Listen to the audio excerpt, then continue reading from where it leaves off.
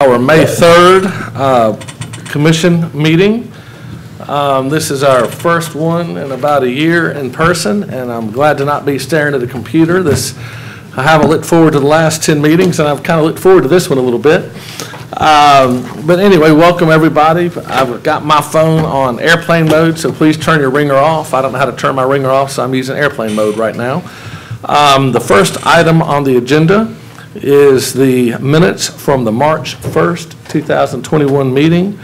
Are there any changes that need to be made to those minutes? If not, I will entertain a motion. Mr. Chairman, there is a minor revision. On the Mayfield subdivision case, it lists David Deal as surveyor with Dewberry. It should read SE Civil. Okay. Just a minor change. With that change. With the change, so moved. Do I have a second? Any further discussion? All in favor say aye. Aye. Any opposed say nay. All right, next item on the agenda is the April 5th meetings, 2021. Like to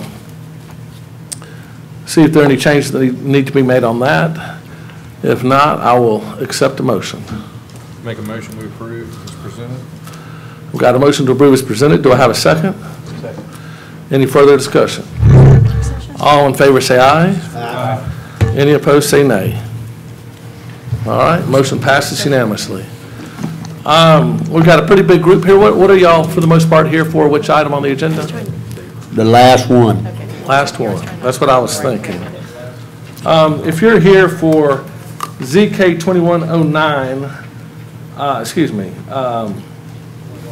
Baytown PUD. If you're here for the Baytown PUD, please raise your hand. All right, are the developers here for the Baytown PUD? Y'all are represented?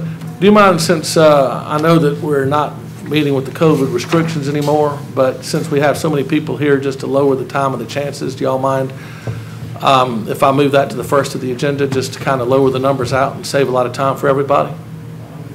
All right. In that case, is that okay with you, staff? Yes, I'm sorry I surprised that on you. Just because of the numbers here, so we won't be breathing each other's air quite as much, we're going to move ZC 2108 Baytown PUD to the first item on the agenda. Okay. You'll have to bear with me getting through. Sorry about the last minute on that. But My screen's not. oh, On the top, far left. Who's the far left?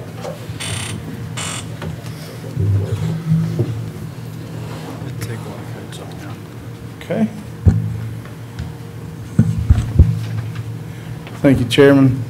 This is a conditional annexation PUD, which is plan unit development for 162 lot townhome development. It is CZ 21.08, known as Baytown PUD. This is 16.56 acres. The applicant is seeking to a development with 162 townhomes for a property density of 9.78 units per acre. The property is currently located outside the Fairhope corporate limits and within the unzoned Fairhope ETJ. The subject property is surrounded by a mix of zoned and unzoned property, including R2, churches, single-family residential, both R1 and unzoned, and R2 and R4 to the east. Auburn Extension lies just to the north of the property. As you can see here, our zoning map is on the left, an aerial of the property on the right, currently used as a single-family home. The proposed site plan is on the screen now that shows each of the townhome units would be an individual lot. So those are organized around a central private drive, 40-foot wide private drive, with two entrances, one on Dyer and one on Bishop. And this is the southwest corner of Dyer Road and Bishop Road. The land use would provide 4.67 total acres of green space, which is 28% of the development which exceeds the requirement. Pedestrian circulation is shown in red with sidewalks on Dyer Road and Bishop Road within the private, adjacent to the edges of the private drive, and also around the lake and internally through the open space. The landscape plan is proposed is on the screen at this time. I'm going to move on through this one. Some of the staff comments. We do have within our zoning ordinance R3TH, which is guidelines for townhomes. And there's a comparison at the top right, lot area, where we require 2,400 square feet. This is 1,400, where we require a 24 foot wide lot, if you will. And there, of course, there's zero lot line. The proposal is 20 foot. Front setbacks are the same at 20 foot. The rear setback is required in our R3TH is 35 foot. They're proposing a rear setback of 0 feet. Maximum lot coverage, or we recommend 45%, they're proposing 70%. So just some of the differences there. We also require our rear loaded parking and rear yards provided for each lot. The density as proposed is, as I said before, is 9.78. We have a standard method for what we've heard many times in explanations on the density analysis. I won't get into that, but the appropriate number we came up with was 5.2 units per acre. This is a PUD, so there are architectural plans provided. The townhome section of our zoning ordinance requires anything above 4 units have some undulations in the facade of the building, so it's not a flat wall. They have met that requirement on the front. The rear, as you can see in the elevation details, does not provide those details. So when we're looking at, while the street might have that facade, we're looking at the open space. That's a pretty drab. I'm subjective there. It's my opinion, but it is a PUD. It's a pretty drab outlook when I think the interior green space is 50-something units, and all of those look the same with a 5x12 patio with no screening or anything to connect to the green space. That comes into play on the property lines. There's the patio, and then within 20 feet, sometimes less, as currently shown, is property lines without fencing provided or anything to screen those. So, from here to the wall, there's the neighbor's property when you come out. We don't have graphics within our zoning ordinance, but I did find one online, and I think this kind of represents what we were looking for with R3TH and what a PUD would allow with some of those tightening up the, maybe it's not, each rear yard is not 400 square feet. You can see some of these shown, it's kind of where the purple trees are, if you will. That's the rear yards. Those are connected with trails, walkways, connecting to the green space. So each unit does have a private drive. 162 units, and nobody can grow tomatoes or some little garden. That's kind of a, I understand the walking out into the shared green space, but with people living here, the thought that we have, I think guidelines that we do have in R3TH, we have clear directions and clear guidance on what we're looking for. So with that said, staff has recommended denial of the PUD as proposed. I just want to remind everyone that this is a requested zoning change, and as such, this is a planning commission recommendation to the city council, who will have the final authority. One note that goes for one thing we usually handle at the front end. It does not apply to this case, but Chairman, before I forget, we do not have, we have over 30 days, so any preliminary plats or things like that, we cannot table. But thank you very much, Hunter. Any questions for staff at this time? All right, thank you, Hunter. I would like to re-say what Hunter just said, just for the audience. This is a zoning is actually an ordinance. So we will simply make a recommendation.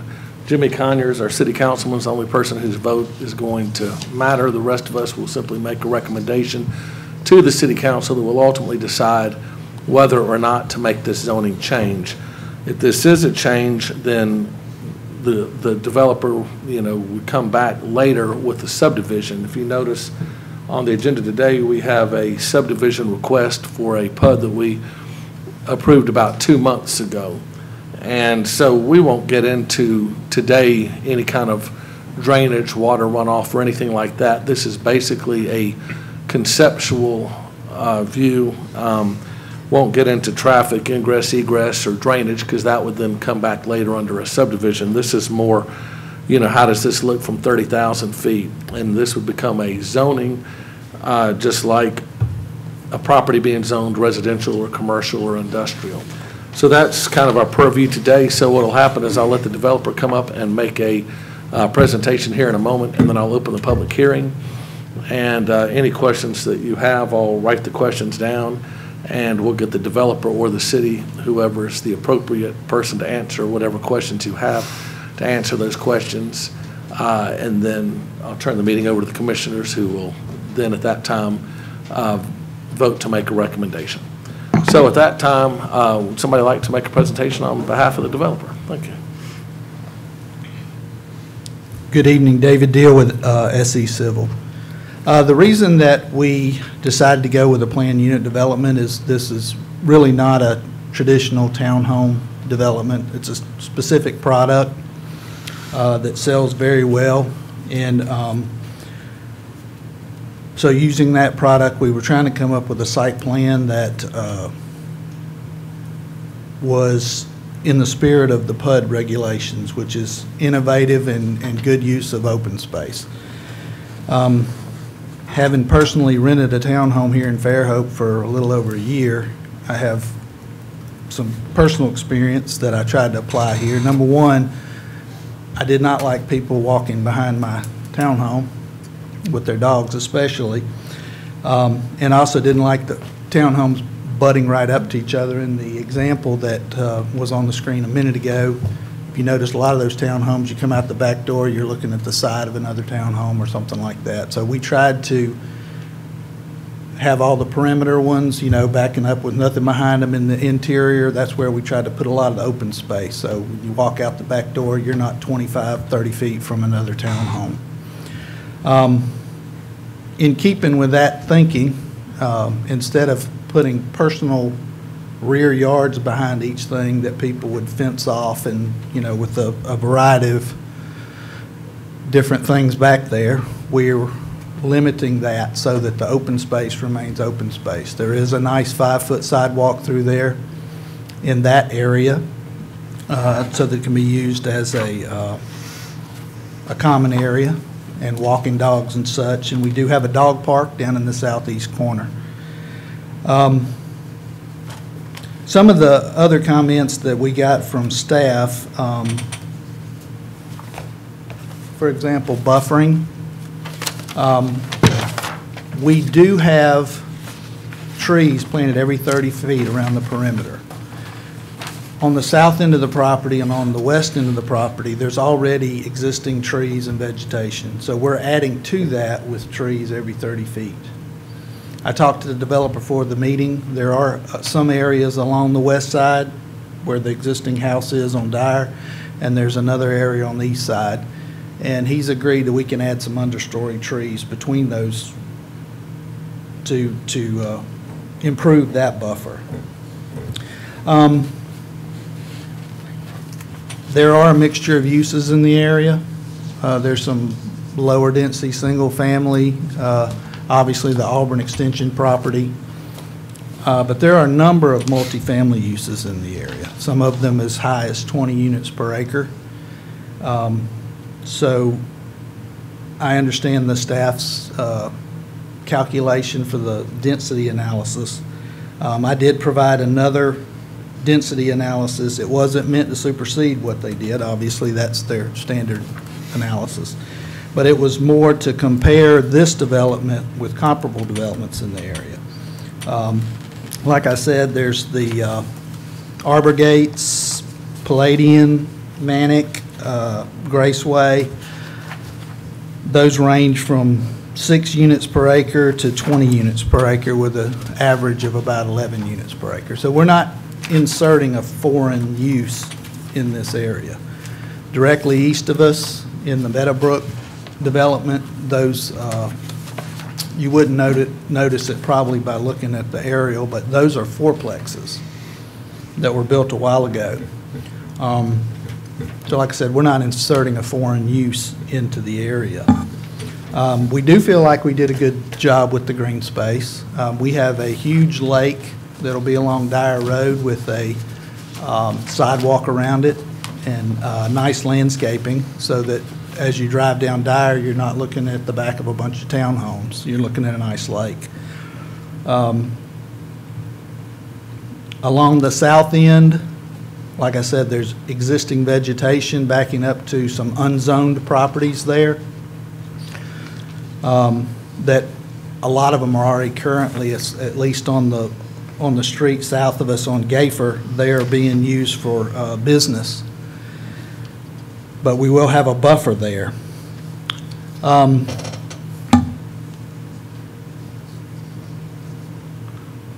think that's about it. We do feel like we meet the spirit of the planned unit development with our open space, and we tried not to just line up a bunch of townhomes and back them up to each other. We tried to have everything backing up to open space. So with that, I'll be happy to answer any questions. I have one question. I was using my calculator on the density calculation. What was it you just said about some of the units being business? Some of the uses south of us? Yes. Oh, some of these south uses. Okay. Yeah. There's Got it. Attorneys' offices and stuff like Right. that, yeah. Sure. Okay. All right. Any questions for the developer this Well, time? I had a question. Go Just when you were saying that this is a product that has been successful, what are the characteristics? I mean, I see this whole development. What are the characteristics of the product that have been successful? What do you mean? Just elaborate on that a little bit. Well, there's a large need, desire in the market for this type of residence, people who want a nice space to live in within a community where the HOA takes care of basically all the yards. So just like townhomes with common property Right. is what you mean? Okay. Right. And I noticed, when I lived in those townhomes, the main thing people like to do was walk. Everybody walked constantly all the time. So we have sidewalks and trails throughout. Who is the target demographic or demographics for this? It's not really targeted. It could be any age. I mean, what they found in a lot of them, it is older people, but it's not specifically targeted for that. I mean, the reason I ask is, my main concern about it, and I just want to ask you right now so you can, defend it. My main concern is, where are the cars going to go? Are they going to be parked all over the sidewalk and all over the streets? Because a lot of the subdivisions around here that we've approved with this kind of, shape with the 12-foot, width and, one car garage, basically it's like the garage is used for storage, and then you've got one car in the parking lot and one either double parking it across the sidewalk or out in the street. And that was just kind of a concern that I have. What have y'all contemplated for where people are going to put the cars on this? Well, we did provide the parking spaces. I mean, will 2 cars be able to park on this? I mean, The 2 cars will be able to park if one's parked in the garage, yeah. okay. And then one will be behind it, or? Yes. Okay. All right. Just one other question. Just I'm really struck with the difference between the front and the back facades. And I mean, I hear what you're saying about the open space, but I'm struggling with an open space that looks out at those back facades. And did Excuse y'all me, ever- Rebecca, would you Yes? pull your microphone down to you, please? There you are. You got it. Okay. Sorry. I'm struck by the difference between the front facade and the rear facade, and the lack of differentiation. And if you're in an open space bound by all of those blank rear facades, it does seem very stark, and like it takes away from the open space. But the question is just, did they ever contemplate more differentiation, more detail on the back of the building? Because it seems like that, and maybe it's, a covered porch or something, would make a huge difference. Right, right. That's the plan that they provided. I mean, I can certainly pass that along. Any further questions? Any further questions? All right, thank you, David. All right, at this time, I'll go ahead and open the public hearing. If everybody could try, I know that y'all have one representative that wants to, speak, but after that, if y'all could try to keep it to 3 minutes or less a person would be great. And I'll go ahead and open the public hearing. When you come up, please state your name and your address.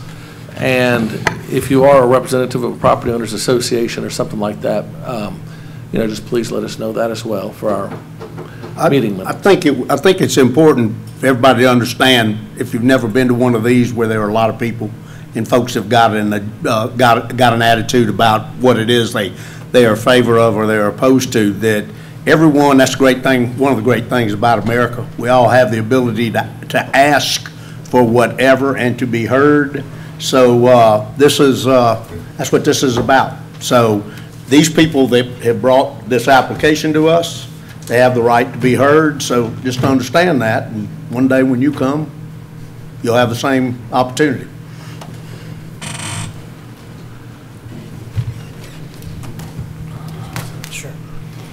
Good evening. My name is Smith Prestwood. I live at 17 South Rolling Oaks Drive.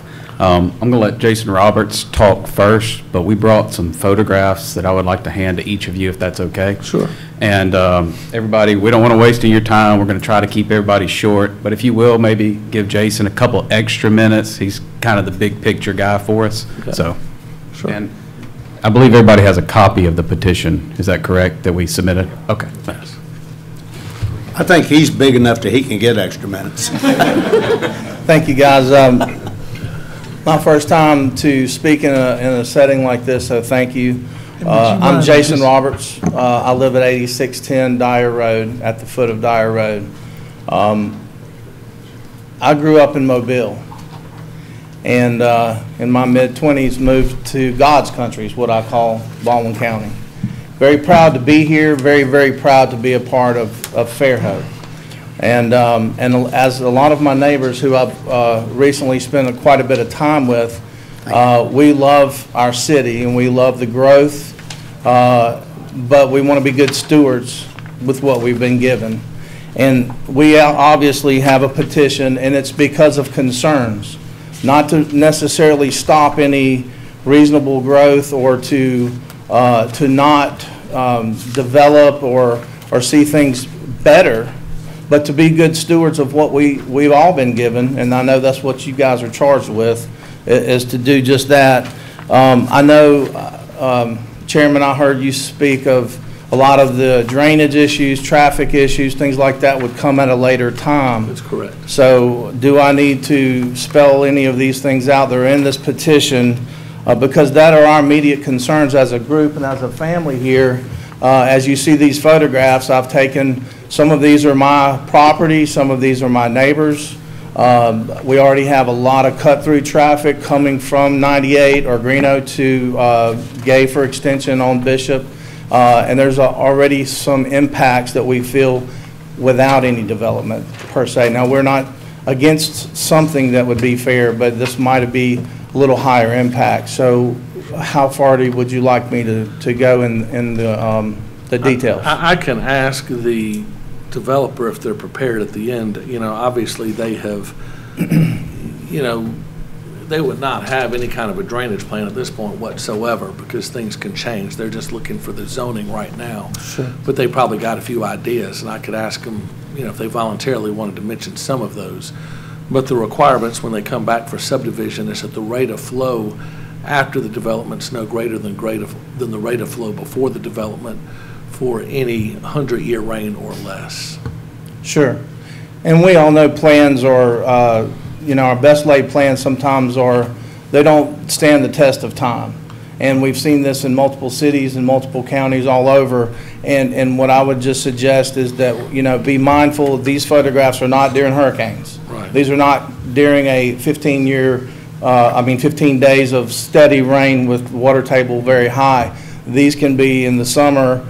So we already have issues that we battle. And I know a lot of the neighbors have been to the city or the county for some support and some help. But there's a lot of elderly people there that aren't even able to be here tonight. I've been asked to speak on their behalf as well, just for emergency services. So I would just, again, being a good steward of what we have and understanding the problem that we all have currently would be the most appreciated by you guys. Sure.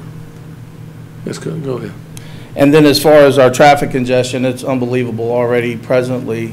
And so, you know, I'm sure there's a lot of other things that the guys here would like to say, and you've already stated that, you know, these things are not really on the table to battle at this moment. And again, as our petition states, we have all but 2 residents on these streets that are going to be affected, that signed in favor to be against of this particular zoning. Now, we're not against the zoning or annexation, rather. It's the impact. We need you know, we would prefer something lower impact. I have a neighbor that shared with me, he's been there over 20 years, and the last photograph in that packet is, forgive me, I forget the name of the street, but it's the townhomes that were built on Stone Street, or I'm sorry, I can't recall at the moment. Bishop. It's on Bishop, but it's there's some townhomes right off of Bishop, and they have a street name. When those were built, the impact that you're seeing began to start becoming more prevalent because it backs up to a property and everything's running off. And then I've been there 6 years at 8610 and noticed it just naturally, you know, becoming worse without any development. So again, we would just like a hard consideration and look at any development, and a lower impact would be fabulous. Is there any questions? Is there anything, anybody else would like to speak? No. Yeah. Well, thank you. Okay. I appreciate it very much. Thank you very much. Yes, sir.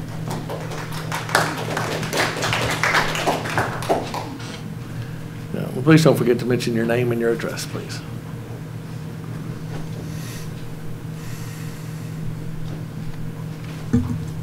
Hello, thank you for your time. My name is Rose Wiles, and I am an instructional coach at Fairhope East Elementary School on Bishop. I also live at 21307 Rolling Oaks Drive. I have a bachelor's in education, I have a master's in education, and I want to talk to you about development and its impact on our schools. Development is not the only reason for school overcrowding, but it is the most preventable. If school expansion and construction doesn't keep up with growing enrollment, student performance may decline along with the overall quality of the school experience. In 2010, 6th grade was moved from the middle school to Fairhope Intermediate to help alleviate numbers at Fairhope Middle School. We were very overcrowded. As we speak, BCBE is building a 9th grade academy to alleviate overcrowding at Fairhope High School. In 2014, the total enrollment at Fairhope High School was 1,428 students. In 2019, the student population was 1,698. That's an increase of 270 students in 5 years. That's a nearly 20% increase. We already have 3 K-6 elementary schools in Fairhope. This particular development is zoned for Fairhope West, which is downtown. They were zoned on the idea that limited development would be happening in that catchment. Fairhope West is already sitting at 7 classes per grade in kindergarten through 3rd grade. It is not a small school. Development on this site could potentially add over 100 students to their enrollment. These are not retirement homes. They have bedrooms all upstairs. There are so many concerns I have regarding high-density developments in Fairhope. The environmental impact, the pressures on our infrastructure, and the stress on our appeal as a premier southern town as outlined in our comprehensive plan. They're my concerns, but I'm not an expert. However, when it comes to education, I have some expertise. If we continue with this level of unchecked growth, our excellent schools will begin to suffer and lower the overall appeal of Fairhope, which is something that none of us want to happen. If this 16 acres is developed, which I completely appreciate can and potentially will happen, please consider a drastically lower density development. That will help limit the impact on our schools. Mrs. Carol Broughton and Mrs. Julie Pierce, the principals at both of the elementary schools, they would like me to expressly convey their thoughts that single-family residences at an R1 or an R2 level would really, really help control the influx of students in our schools. As Mr. Tyler has said before, we are really the victims of our own success. People move here for the schools, and I would just like our schools to stay great. Thank you. I really appreciate your time. Thank you, Mrs. Wiles. All right. Anybody else wish to speak to this item? Yes, sir.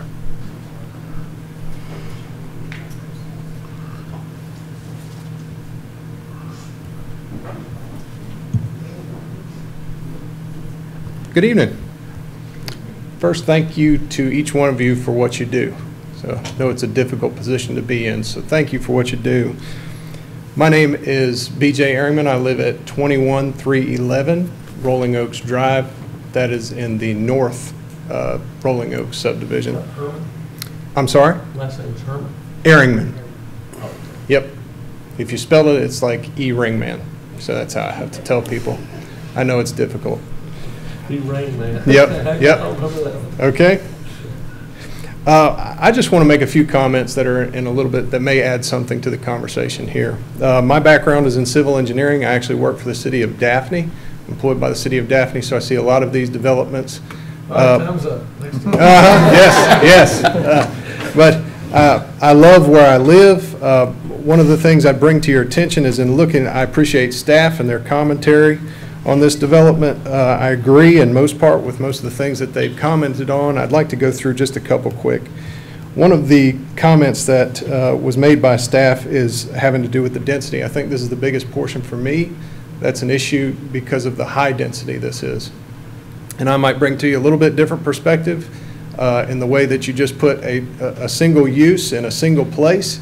But I think if you take the perspective of already having certain multifamily developments in one spot, it congests things to continue to say, well, hey, these uses are already here, we'll just continue to put these here. Well, that's not the only use that's there. And so what you have here, and it looks like from these numbers, if you look at the comparable developments, which staff has pointed out, the right table is quite cherry-picked in my opinion, and I think that they're correct in saying that they agree with quite a lower density. So that's the first point that I wanted to kind of make. The second point has to do with parking. I can tell you, at least from experience in public works, that these kinds of developments, if you have 2 parking spaces for townhomes like these, you might as well go ahead and expect that there are cars lined up on those streets. And we take calls every day for people complaining that we don't service their garbage. Well, reasoning for that is because there's vehicles in front of the garbage cans. And so this, I think if you left the parking at the very least in this designed the way it is, you're going to have difficulties, public works wise. The third thing I just kind of wanted to mention has to do with safety and connectivity. I notice that there's sidewalks kind of placed along the 2 roads, Bishop and Dyer, with the development, but I think would be naive to think that those folks who live in that development aren't going to venture out and walk in other places, but there's no connectivity in either one of the Rolling Oaks, and so they will be on the roadways. They will have to walk the roadways, and that's going to create a safety concern for me. And the other part I just wanted to mention quickly is if you notice the layout of these townhomes, and I'm, just kind of going off of what's in there, the living space is upstairs, so I don't know that you're necessarily going to be targeting anybody who's retired or not going to make it upstairs to live. So those are the things I wanted to add to you. Again, thank you for doing what you do.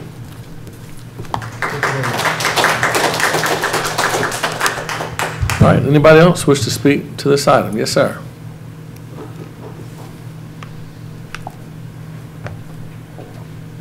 Don't worry, most of it's already been said. I'll be picking and choosing.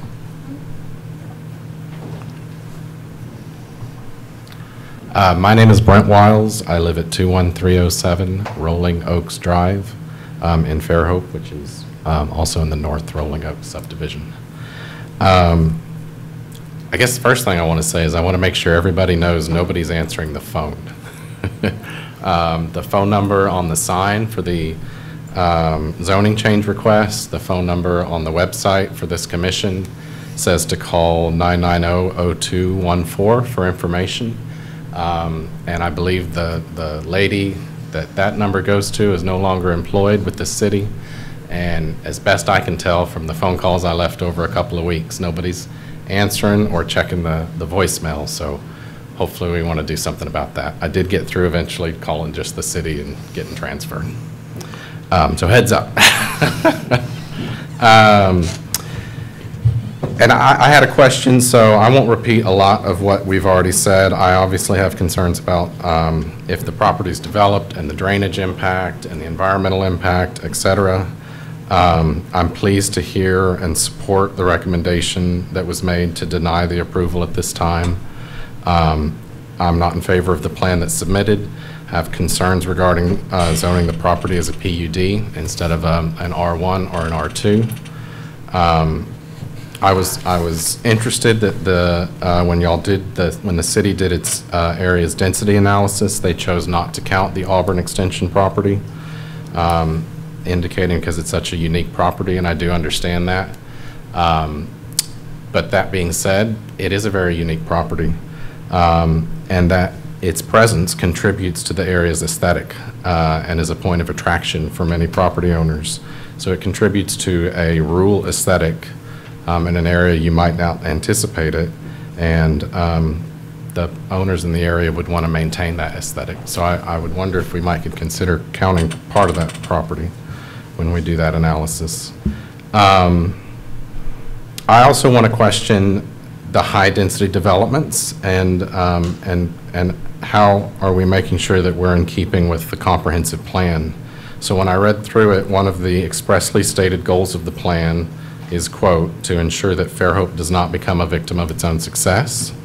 And it specifically asked the question, will that growth continue to reinforce Fairhope's qualities or dilute them? And then we know the vision statement is to be a premier small town in the South where growth enhances the vibrancy of the city while offering exceptional quality of life and preserving the Fairhope identity. So when I read the comprehensive plan, it indicates that in 2000 our population was 12,480 people. The U.S. Census in 2020 indicated that we are now 23,901. So in just 20 years we've essentially doubled our population, which seems like very rapid growth to me. And I'll wrap up quickly. My wife's already made some excellent points about concerns regarding our school system and the rapid development and the impact that has. A question I think if we continue in the way we're going, we have to ask ourselves is how many high schools do we want? Because we have 3 K through 6 schools that there's an endpoint that seems pretty obvious. And then how small a town are we if we have multiple high schools?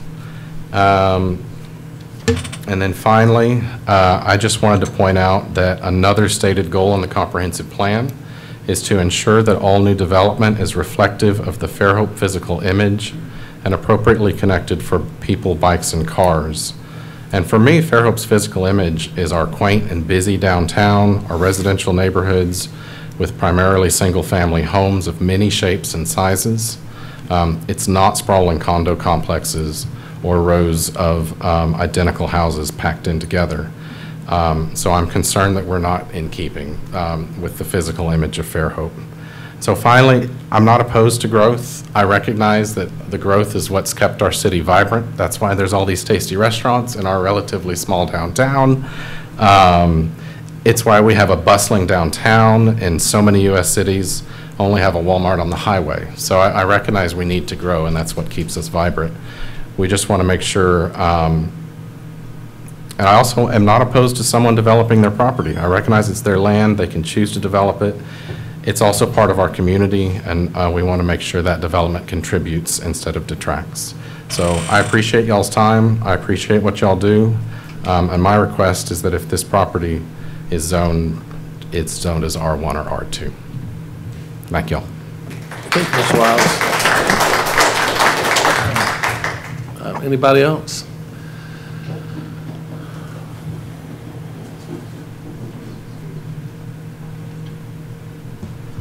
Good evening. Thank you for your time. I'm Ann Taylor Blower, and I live at 21312 Rolling Oaks Drive. My husband and I, Kent, have lived there for 33 years this June, so we're not newcomers. We've seen the water increase coming down the, I'll call it drainage area. The drainage area goes through north, I'll call it North Rolling Oaks, is dry unless we have rain. It is not a creek, it is not running water.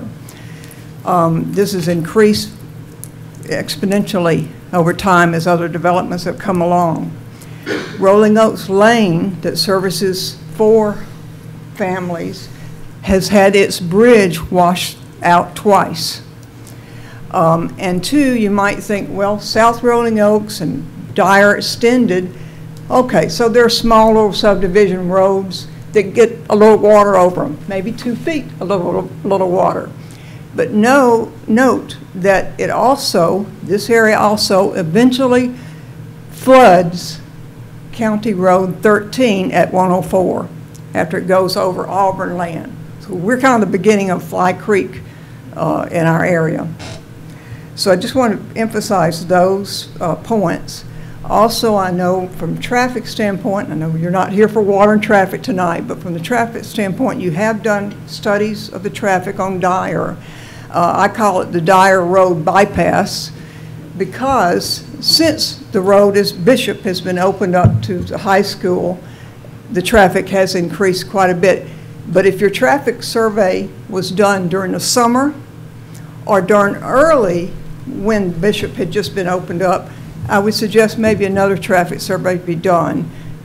Put it there during the school year, because more and more people are finding that bypass to avoid 98 and coming that way. So thank you for your time. I just wanted to emphasize those points. Appreciate it. Thank you very much. Anybody else wish to speak to this item? All right, take just one more if that's all right. Yes, sir.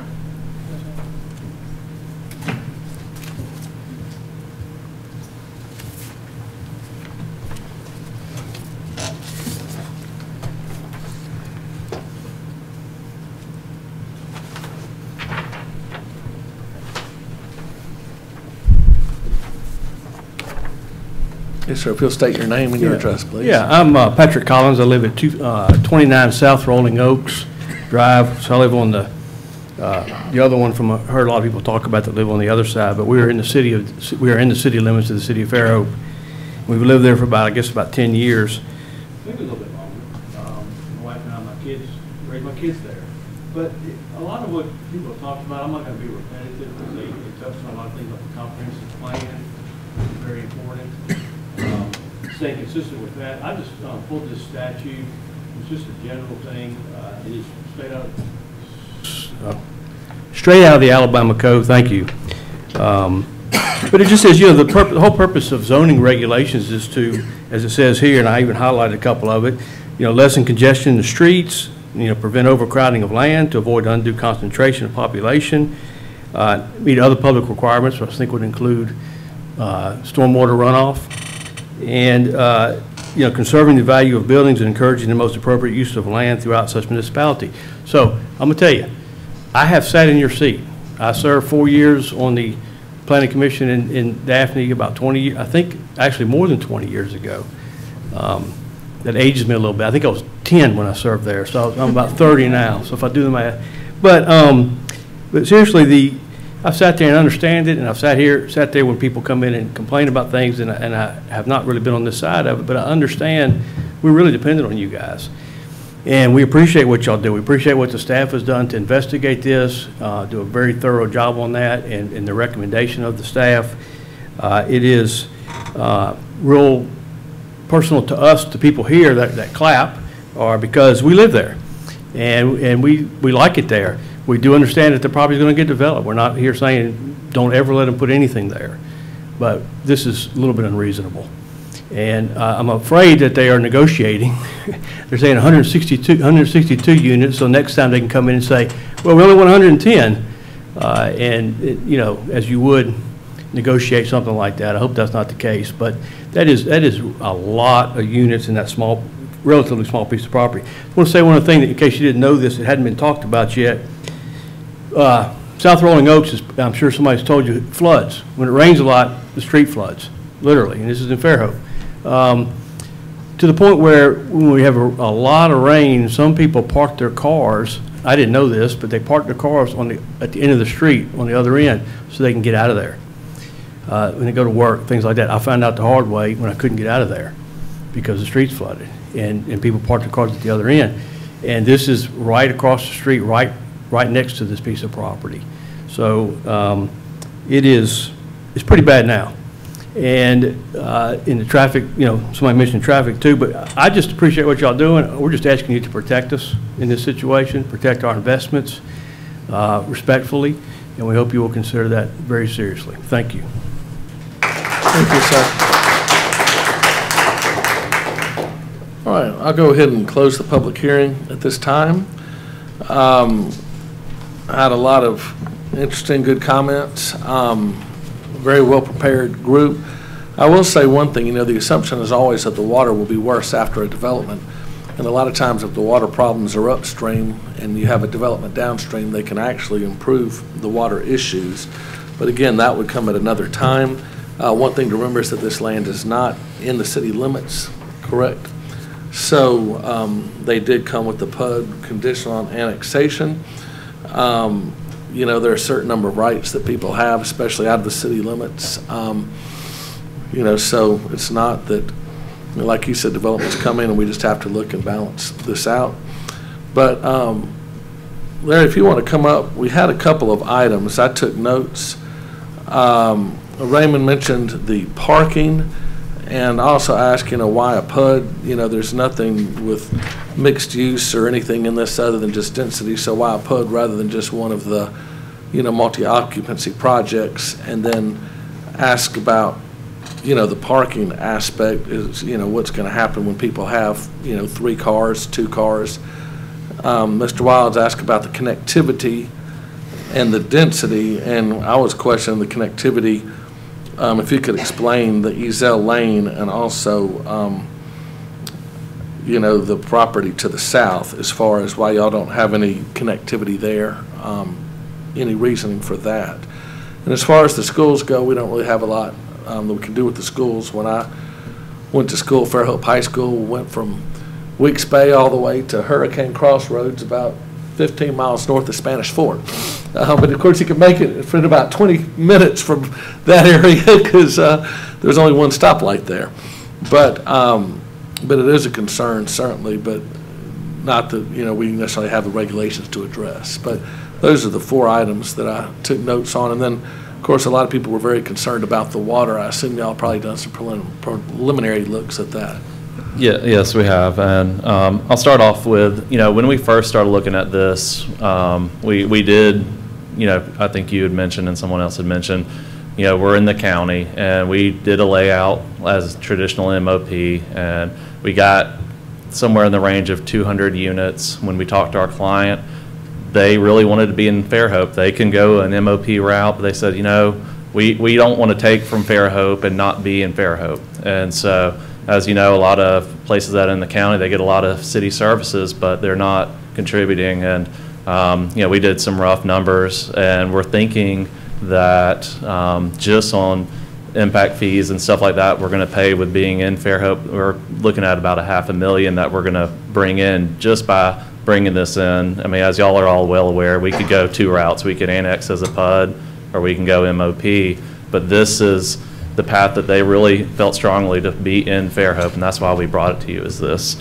Drainage, yes, I've designed several projects in this area, and I've done several downstream analysis, and that road does flood. I mean, y'all have seen the pictures. I've seen them when we had community meetings, and so every time we've looked at a development in that area, we've paid particularly close attention to that system. And one of the developments, that road is actually under county control where it floods, and we showed the county those drainage issues. It's, you know, not our development's issue to fix. We just need to make sure that we don't make it any worse, and that's what we were doing. But we pointed out the issue to them, and I don't believe anything was done.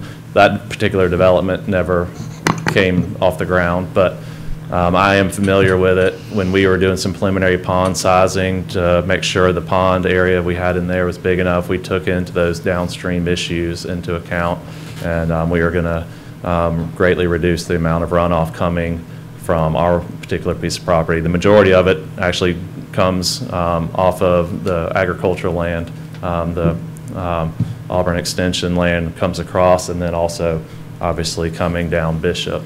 But we're going to definitely do our part to reduce it as much as we can to help any downstream issues. Traffic was another question that's brought up. We actually have done a traffic study already.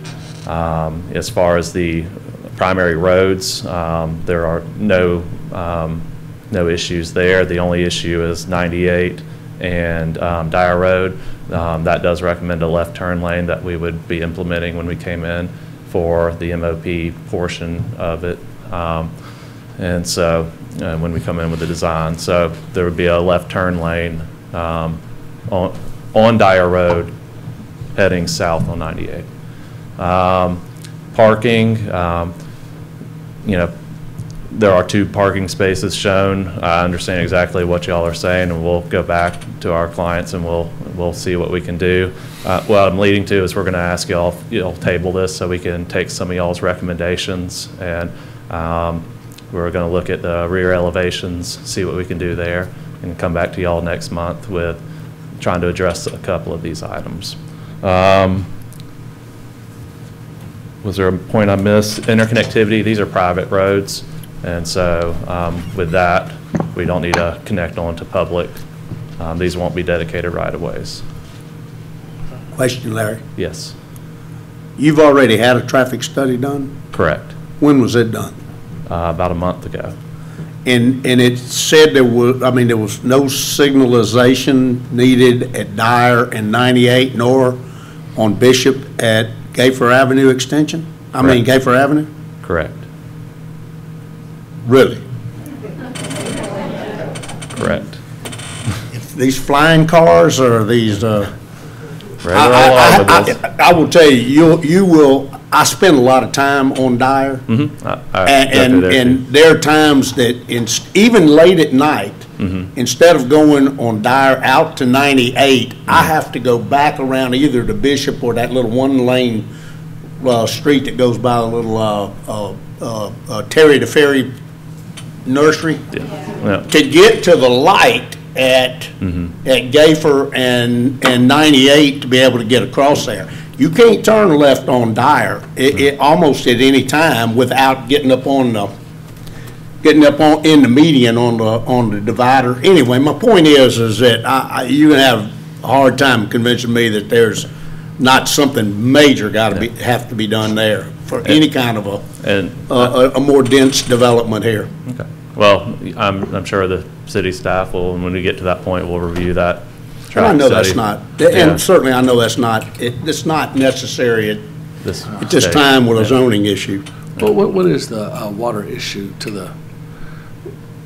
that Rolling Hills area there? I've seen it flooded before. The biggest issue is the culverts underneath them are really small. There's a bunch of them, but they're small, and it just builds up too quickly, and it overtops the road on very small rain events. It doesn't take a 100-year storm to do it. It doesn't take a 50-year.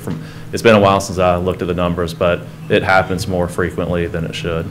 So the water goes from y'all to them to Auburn? No, we don't. It goes from us underneath Bishop and then down to that that low point in the road. So ours doesn't. It goes through that, and I've been there. Yeah. I think I was there when these pictures were taken, actually. I've driven It happens out. more often than not, but. Yeah, I've driven out there on some heavy That rains. goes on to Auburn and into that big swale that eventually goes under 13, then has to go under 104, only to come back under 13 again. Yeah, and you're right, exactly right. The culverts, that whole thing needs to be jerked out and have a half-decent bridge put on those two lanes. And the road center line elevation needs to be raised up. That's too low. I agree with that. Thank you. I'm just curious. But it's a county road. Okay. So you're requesting that we hold this over to the next month? Yes, please. All right. Do we need a motion on that, Hunter, or since it's his request? Okay. I think this would be it. Having this many people be a good time. If you've got any comments about the future and our development in Fairhope, it would. I mean, there've been some issues that have been raised. It seemed like a good time to kind of. I don't want to have an open debate, but just kind of make a couple obvious things. And if y'all would just let me have just a minute. The thing that I think is important to remember, and for all of you that have been there for an extended period of time or have been here in Fairhope, it doesn't take a rocket scientist to remember 2006 and 2007. Everybody remember the big bubble? The big bubble? Yeah, I remember it, and then it crashed like crazy too. But it's happened again, only now it's closer. And what typically happens in any kind of an economic program like that is the peaks get higher and the troughs get lower and the cycles get closer together. 2006 and 2007 was only 13, 14 years ago. Man, that's no time. It's a blink of an eye. The thing that I think that's important to understand about Fairhope, in looking at it for as many years as I've been here, and for a lot of us that have been here forever, is the fact that yes, it's growing. And what was the comment somebody made? You don't want to be so successful that you ruin your success, or whatever it was. I don't remember how it was, but it's right. So we've got a community that many people want to come to. But what ends up happening? We're there again right now. Have you looked at what land prices are like? The people that are here, or that we hoped that it would come here, our kids, our children. My son can't live here. Well, he doesn't live here anyway, but he lives out of town. But a lot of these people cannot afford it. They want to be here in Fairhope, but they can't afford the kind of acre or half-acre lots or whatever the case may be. If you go and you look out on 181, go into Daphne. Go out on 181 in Daphne. Go into Fairhope on 181. Go down 181, going where it's already in the process of being 4-lane right now, out in Oldfield and all those other places. Andy Bertola's 300 acres that D.R. Horton's got now. Look at what those kind of land prices are. Tell me who can afford that. So our issue has to do with what do we do to be able to accommodate the people. Now, people want to come here. From a school perspective, I don't know anything to tell you about that. It's not a matter that you can put up a fence and say you can't come here anymore. That's not going to happen. So it's imperative for you as the public to have input into perhaps a new comprehensive plan that is coming fairly soon. And it's coming. It's something that it is much needed. It's coming. It will be worked on, and your involvement should be part of that. Now, know this though, a comprehensive plan is only that. It's a plan. It's a guide. It's not the law. Within the law are your zoning regulations and your subdivision regulations. I think it's important to know too, you look at Fairhope, in the city limits of Fairhope, there are massive numbers of properties not even in the city limits.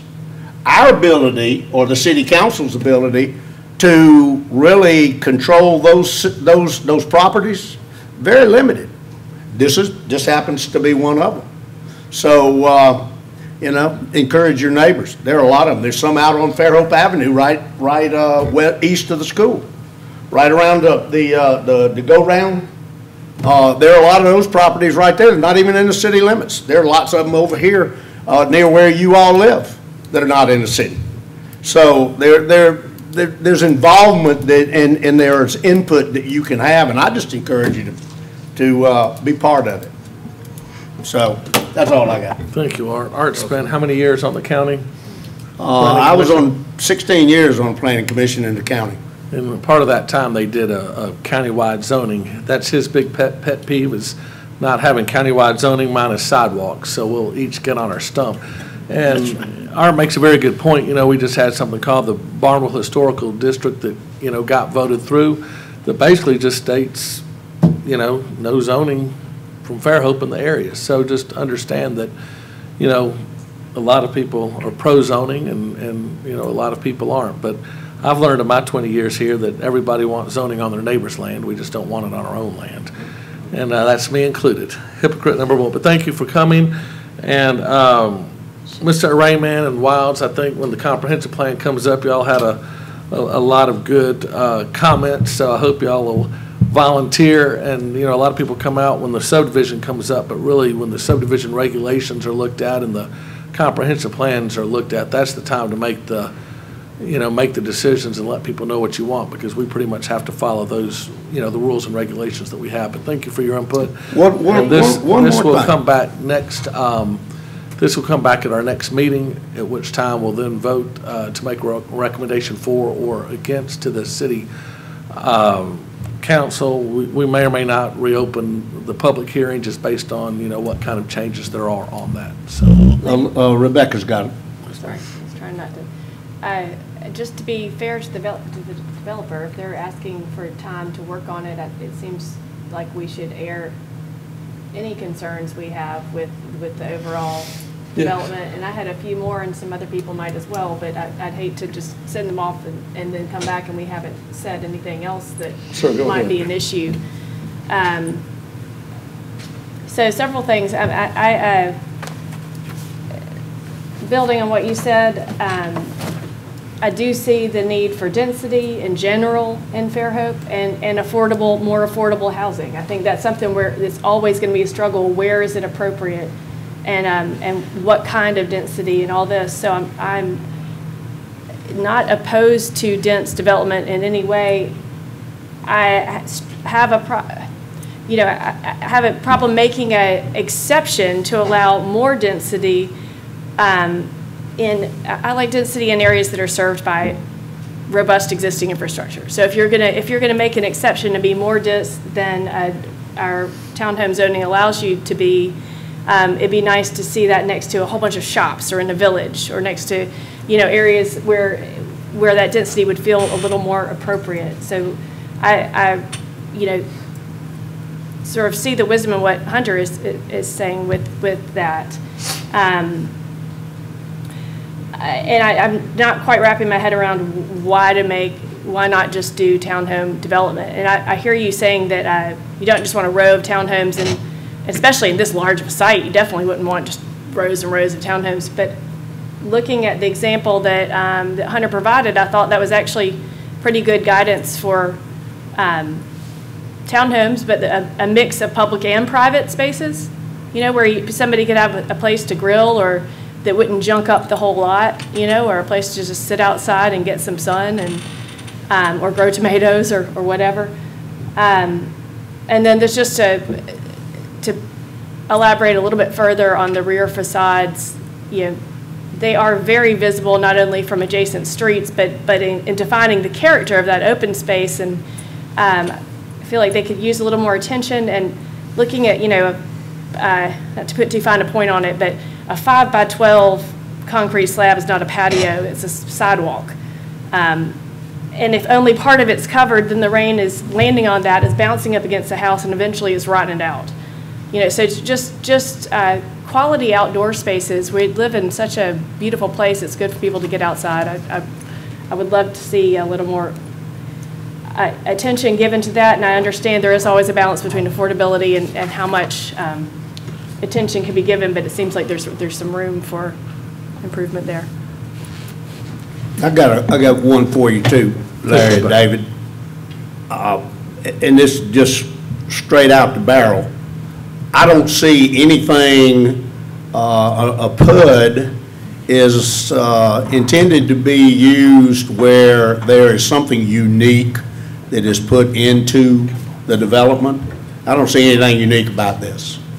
So if, I guess what I would encourage you, either do something unique that makes it reasonable for us to grant a PUD, or change what you're going to do and look more to the townhome type of development.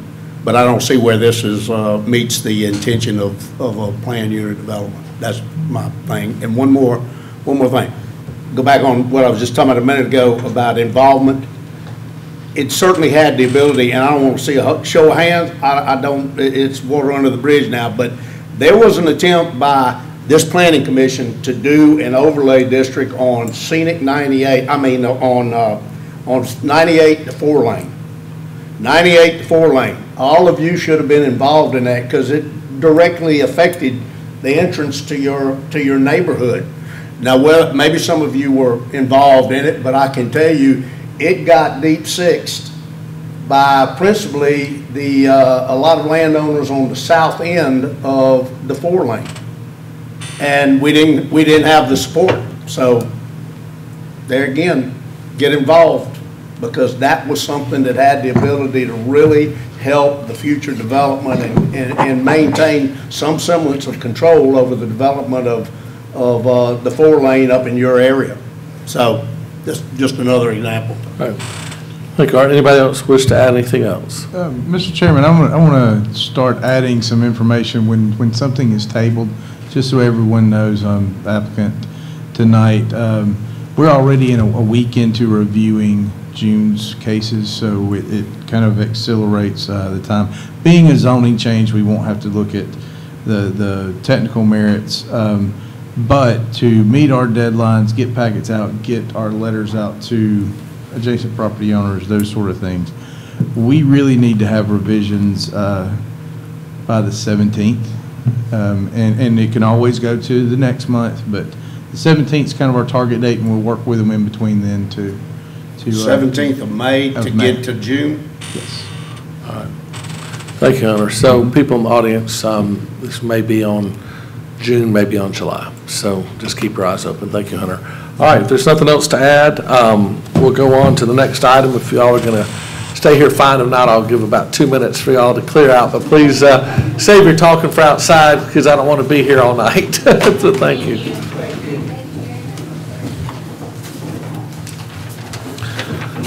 All right, next item on the agenda is Adcock Subdivision, SD 2121. And Hunter, I'll give you a minute to go ahead and get back up to the beginning of the schedule. Thanks for being able to do that so quick.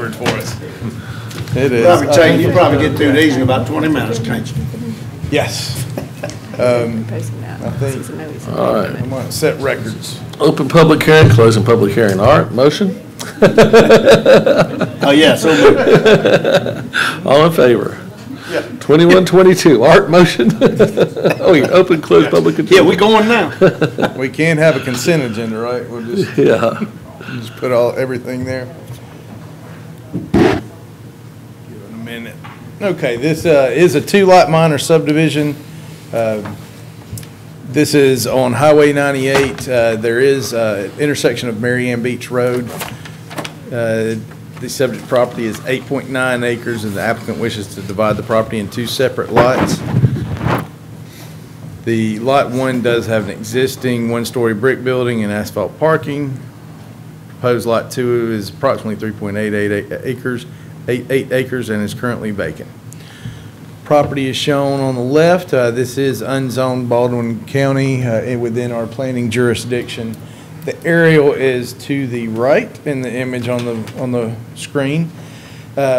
This has really what kind of got this one. We've been reviewing this for a few months. Scott Hutchinson is here with GMC. I believe Doug Bailey's who we work with most of the time, and has looking at. I think he's taking another job. So Scott is here to fill in.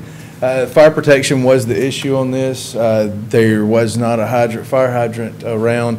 They are installing a fire hydrant as shown on the map that will be approximately where the split between these two lots across Highway 98. Just a couple of notes. This is will trigger this into a major subdivision. So once installed, it will have to come back for final plat. The sidewalks are required in the subdivision. Staff looks at what's around, and this is one of those cases where we recommend an easement be provided, but not the sidewalks installed. So we have a couple of conditions here. I think I've covered most of these notes. If you have any questions, we can refer back. But staff is recommending preliminary approval of SD 21.21 with the following conditions. An engineer will need to confirm the water pressure flow meets the International Fire Code and receive approval from the city's water and sewer superintendent prior to final plat approval. And number 2, a revision of plat to include sidewalks to the utility and drainage easements where the site abuts road frontage. And just to be clear on what that is, there are already easements provided for utilities and drainage. Just adding the word sidewalk, should we ever need that, would be what we're recommending. Thank you, Hunter. Any questions for Hunter at this time? All right. Scott, do you have anything to add? In that case, I'll go ahead and open the public hearing. This is out on Highway 98 in Barnwell near the Marianne Beach Road intersection. Turner Lane. Out near where I grew up, by the way, but I've got nothing to do with it, I'll say. Anybody wish to speak to this item? If not, I will go ahead and close the public hearing and turn the meeting over to commissioners. Motion, Mr. Chairman. SD 2121, Adcock subdivision. I move that we approve subject to staff recommendation. I have a motion and a second. Any further discussion? We got long-winded enough, Hunter, but at some point when everything settles down, we probably ought to change it where we can, do a fire hydrant and a sidewalk easement on a minor subdivision just for y'all's sanity and streamline stuff a little bit, I think. All in favor say aye. Aye. Any opposed say nay. Next item on the agenda, SD 2122, public hearing to consider the request of Robert U. Harris and Stephen Urbanek for preliminary plat approval for Overland subdivision. Phase 1, it's a 32-lot subdivision, 15 acres at the intersection of County Road 48 and Blueberry Lane. Okay, thank you, Mr. Chairman. This case and the one following will be Phase 1 and Phase 2, so I'll go a little bit slower in Phase 1 and then kind of speed up in Phase 2 where there are differences. This is a follow-up to an Overland PUD that was approved. It is awaiting council approval, so you'll see a condition there that if the commission so chooses to approve, it will be conditional that that PUD is approved by the city council. The application originally as a PUD was 61 single-family lots and a 16-unit townhome development. This is split, as I said, in Phase 1 and Phase 2. This is Phase 1 consisting of 32 of the 61 single-family lots. The zoning map is shown on the left. This will be coming in as a conditional annexation in the PUD, so it will be a planned unit development. The aerial is shown on the right hand of the screen. There is a floodway coming in on the western side of the lot, traveling south, and wetlands, as you'll see on the plat, on the western side of the plat as well, or image as well. Phase 1 contains what you see on the screen, and generally this meets everything that's in the PUD. There is a small issue at the very top of the screen. The applicant is showing a sidewalk on Fairhope Avenue that comes out, and basically there's a large box culvert there that is adjacent to Fairhope Avenue, Highway 48, and there's enough room within the right-of-way to install that sidewalk. That would probably be the best for everyone involved. However, that is a Baldwin County Highway Department right-of-way. We have not heard back from them. So whether they're going to allow that, if they do not, the option will be coming into the lot and providing an easement and crossing a wetland there that is doable.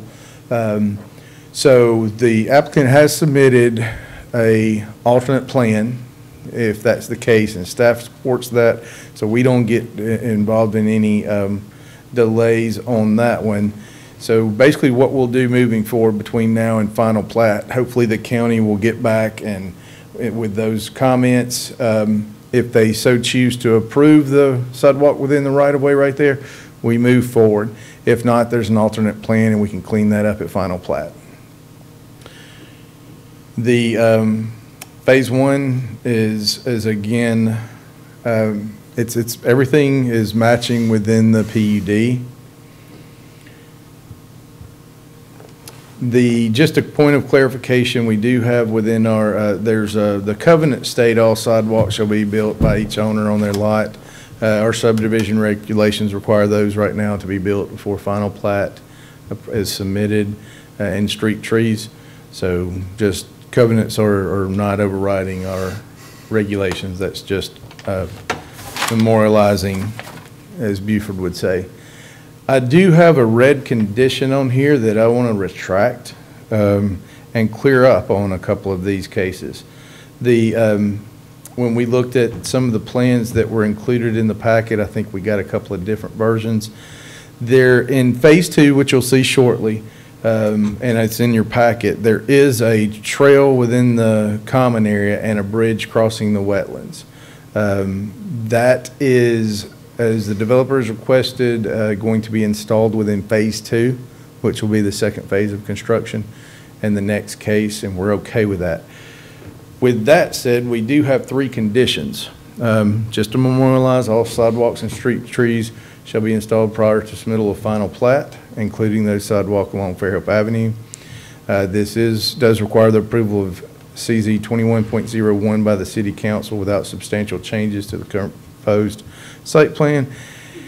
And then the Highway Department must approve the sidewalk layout in the right-of-way along Fairhope Avenue or the depiction of an easement for the sidewalk along Fairhope Avenue at the final plat stage for sidewalks in the right-of-way. So there will be an easement for the sidewalk that is installed. And then please ignore the red condition 4. Now, when you say an easement, they will install the sidewalk there? Yes, sir. That will be installed. I believe that will require a bridge crossing that wetland. That is not floodway there. Floodway comes in a little later, so there's another bridge in phase 2 that will require no rise certification. I don't believe this will require any ADM permits, but that remains to be seen. We haven't looked at that in detail. Hunter, when did we see case ZC 2101?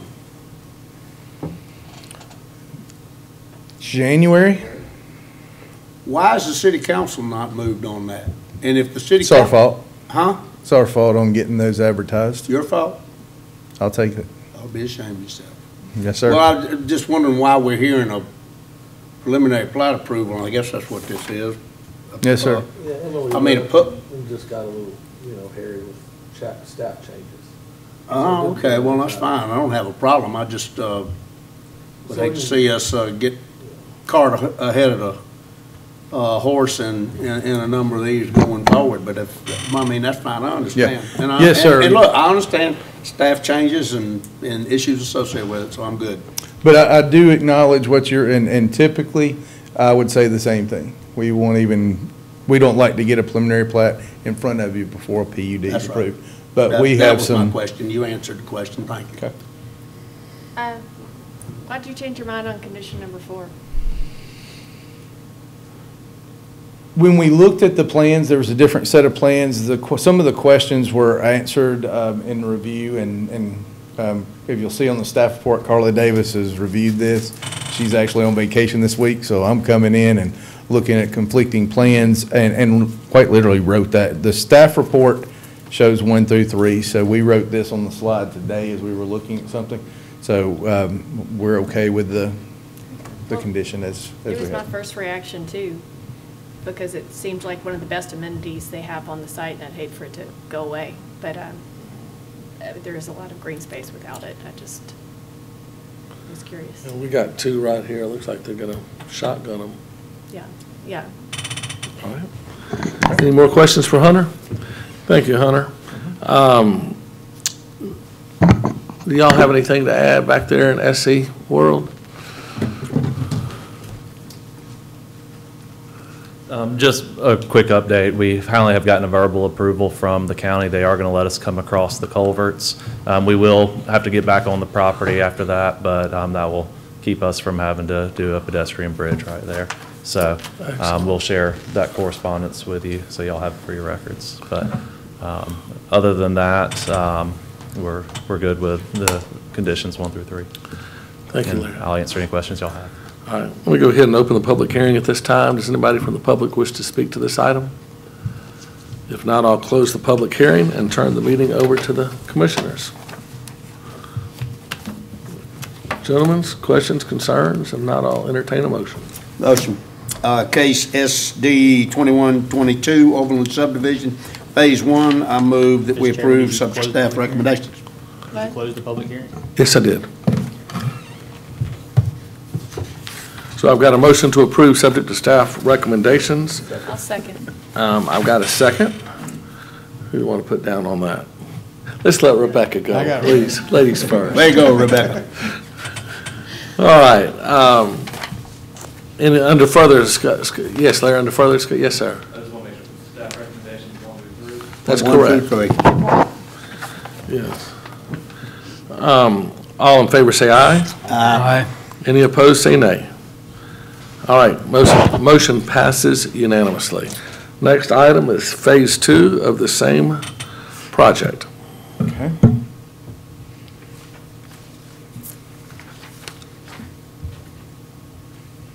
Thank you, Chairman. Basically, everything I said for the last one, except for this is 29 of the 61 single-family lots. Little small detail here. So this is, as referred to in the previous case, the trail and bridge crossing the wetlands are shown on the plan and on the screen here. Again, meets the PUD. There is a condition on this one. I believe, let's see on that one. I believe the original plan had a condition for the street, the highway department approval. At least one version. I don't know if that's in your packet, so we will not need that that requirement. Okay. So amending the recommendation of approval here in red, that should strike the first sentence in condition 3. Otherwise,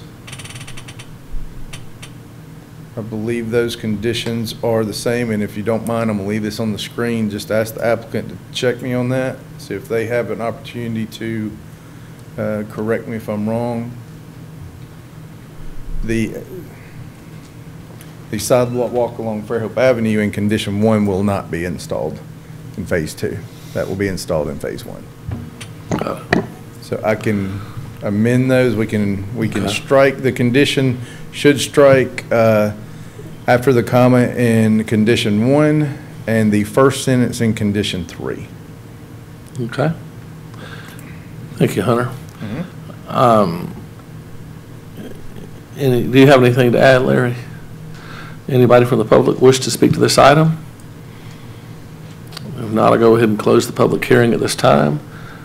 Larry, just an FYI, the Single Tax Corporation has a plan to level out that overgrown area just to the west of the River Mill subdivision entrance and make that into a public park and turn it over to the city of Fairhope and connect the sidewalks, you know, from River Mill to y'all's project and then Walmart the other way. and they connect on the east side to River Station, and then try to get over to Blueberry Lane if we can get the easements and connect to those apartments at Blueberry Lane and eventually to Gayfer. We had some people come and make that, make a request that we do the sidewalks, and then we had that lease turned back over to us because I thought we had the floodplain. I thought the floodplain was further to the west than y'all, we being the single tax corporation, but that floodplain is on y'all's phase 2, is that correct? I think it does go northwest and get on where you're talking about. Okay. Because I know we've got that same issue, but we're just going to open ours up. But it's a great project that y'all are doing, by the way. It's really a very, very nice one. All right, commissioners, any questions, comments? I had a quick comment. I was just going to, I also wanted to just appreciate, I like the way that you guys are treating the green space. I think, we're getting to the point in Fairhope where the only undeveloped areas are the undevelopable, or gullies and floodplains, but not treating that as this forgotten wasteland, treating it as an amenity, I think is a great thing. And it's, an amenity that provides a lot of services for us. So the more, we can kind of engage those areas. And it's challenging. You're having to, get a no-rise and build this bridge, but I appreciate that they're doing it. I think that'll be a really great spot. It's a great project, really is. Any more questions or concerns? If not, I'll entertain a motion. Did you close the public hearing? I did. I move we approve Base SD 21.23 Overland subdivision phase 2 with staff recommendation, amended staff recommendation. Okay.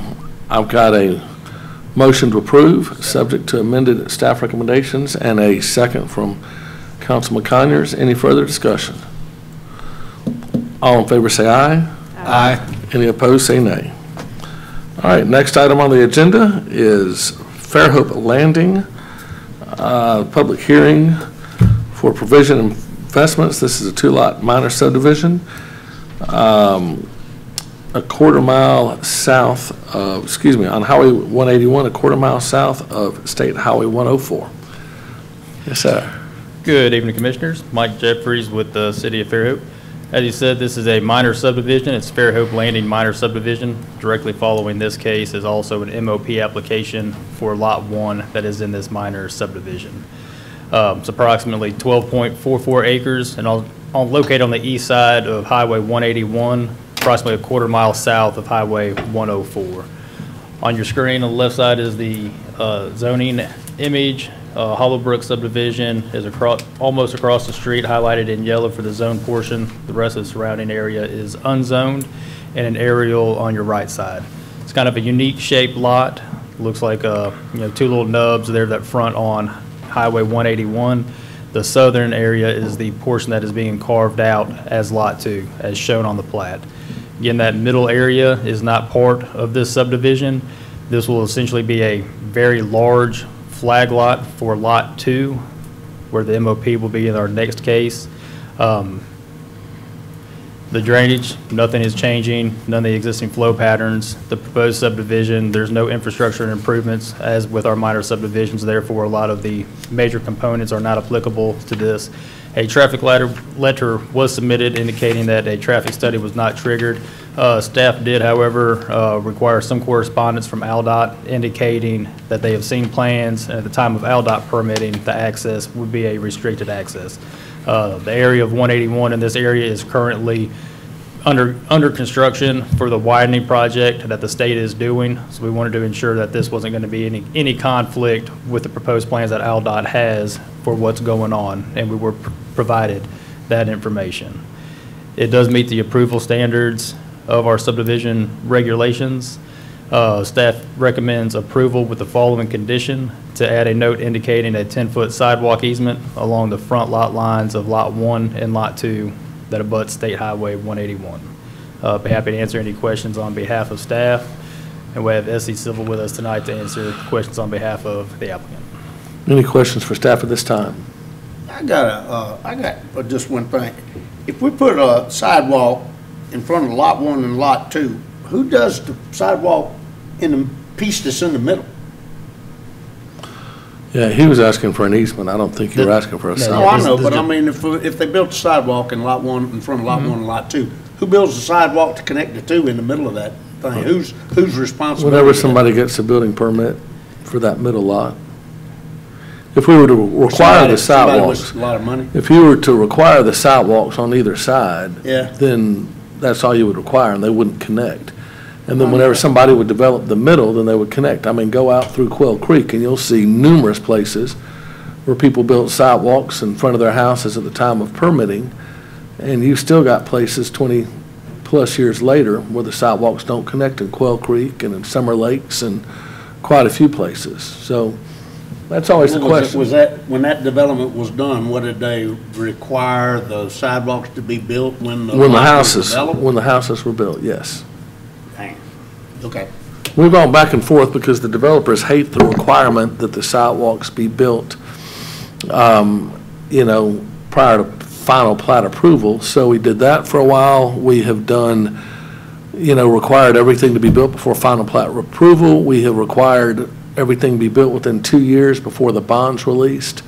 And the problem with that is, in prior administrations, when they weren't built, people didn't have the guts to go back and make the developer build them.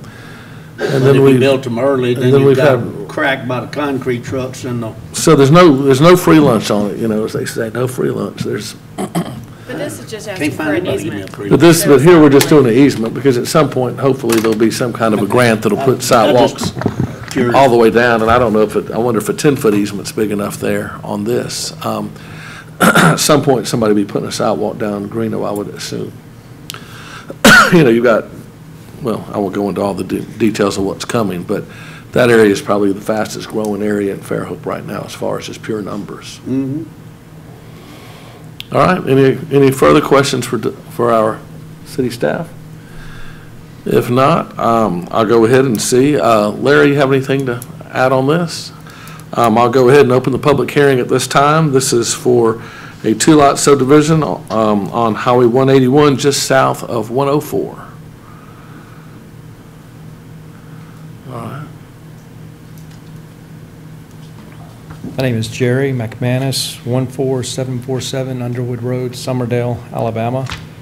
And I'm coming here tonight on behalf of Baldwin County Sewer Service to have our letter that was sent to you guys officially put on the record in the accompanying documents that supports 21.25 as well as 21.26. And I know that may be a little bit unusual, but since this is part of the process and the conversation about who the sewer provider is for this development is still ongoing, we felt that it was important to include this in the documentation for this development and to be on record as well as in the minutes.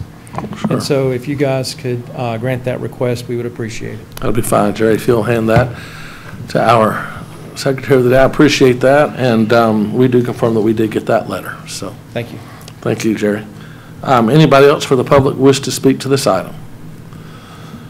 All right, in that case, I'll go ahead and close the public hearing and turn the meeting over to the commissioners.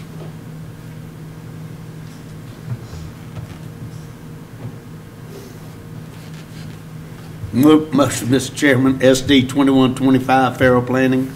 Move that we approve subject to staff recommendation. I've got a motion to approve subject to staff recommendations. Do I have a second? Second. Any further discussion? All in favor say aye. Aye. Any opposed say nay.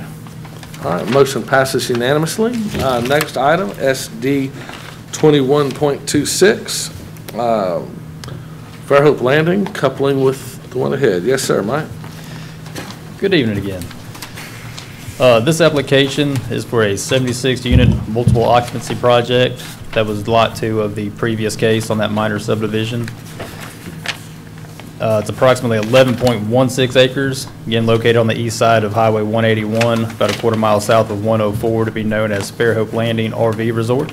The property is currently unzoned Baldwin County inside the planning jurisdiction of the city of Fairhope, and as such being reviewed as a multiple occupancy project under our Fairhope subdivision regulations.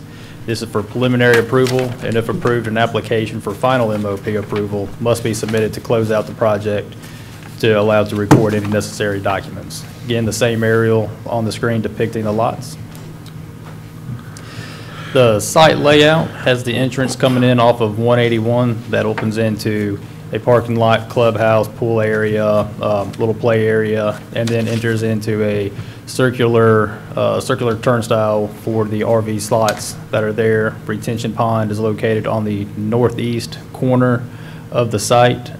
There are sidewalks and walking trails around the development and through the center of the common area.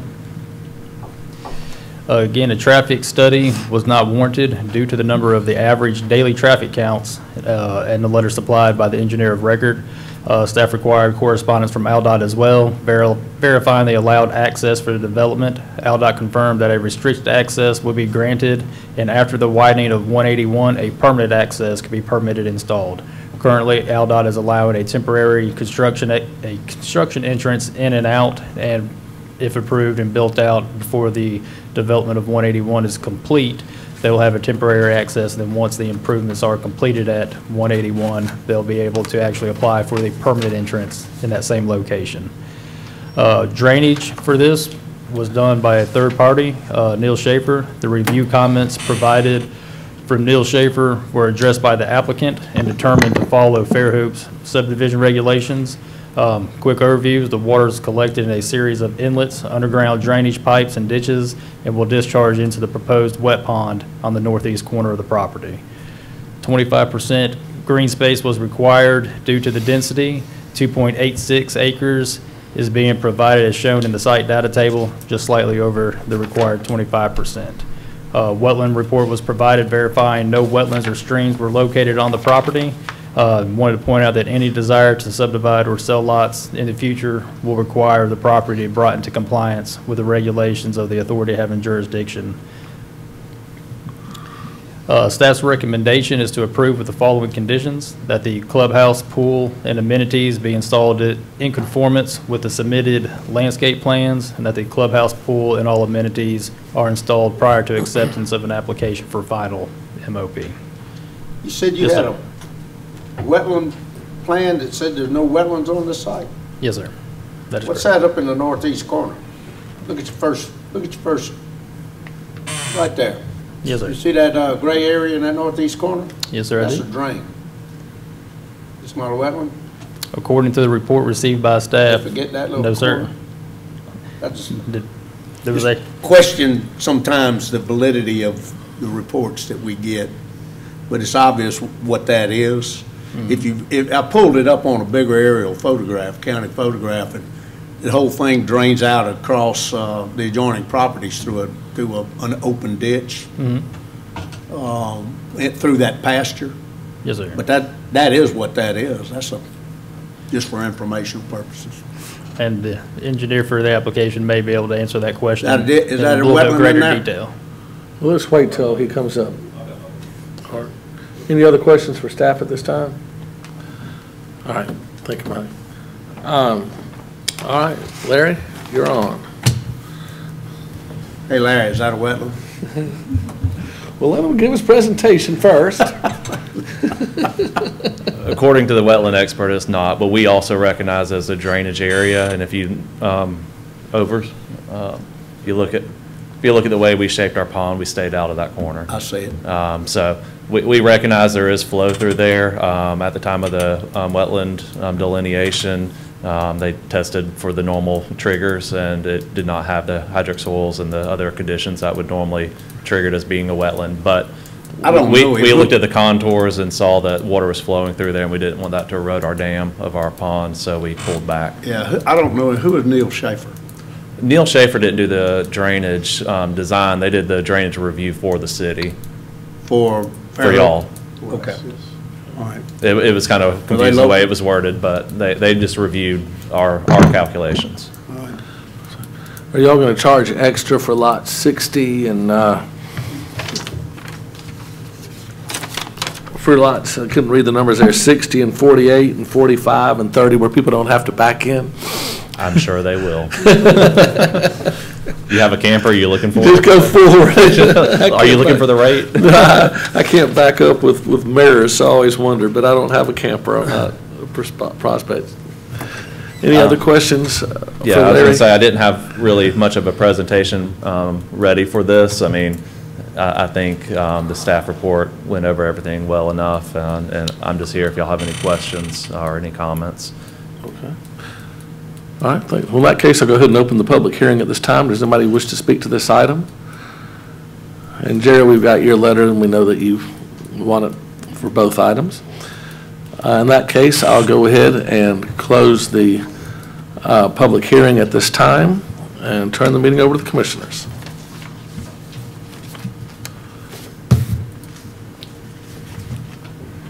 Anybody? Come on, guys, step up. I was just reading the wetland, and I didn't do it while Larry was still up here, but it sounds like they just looked at maps and surveys instead of a field assessment. Is that true? Sorry. No, that's fine. No, they did a field assessment, and there were photos within that report of their field assessment. That one you're looking at is the review from the city. No, I'm looking at Dewberry Kathy Barnett, but okay. I just looked at a lot of stuff, so I had forgotten. Yeah, there should be some photos on an additional page where they did a field investigation as well. It's probably in the full-length version. And we may have purged some pages. You know, this is already a huge document. I realize, yeah. If we included every page, it would have been in the thousands. Well, if there was a field, that was my main question. I could see if somebody was just looking at a map how you could miss something. I know you're staying out of it, but I feel better knowing there is a field assessment. Thank you. All right. Can I still come up and say something? Go ahead real quick. The public hearing's been closed. But. I live next door here. If you'll come up and state your name and your address, I shouldn't let you speak because the public hearing's been closed, but if you just have a very quick comment before we vote, you can state your name and your address, but I'm breaking the Roberts Rule of Order. That's right. Too kind. I'm just wondering about the traffic issue. Can you state your name and your address? Andrea Cherry. Okay. 21684B, Highway 181. That when I pull out onto 181, and it's a little bit better right now with the new road, but there's a hill that goes down by Mosley, and the cars come up that hill. They're going about 60 miles an hour, and I'm driving a Prius.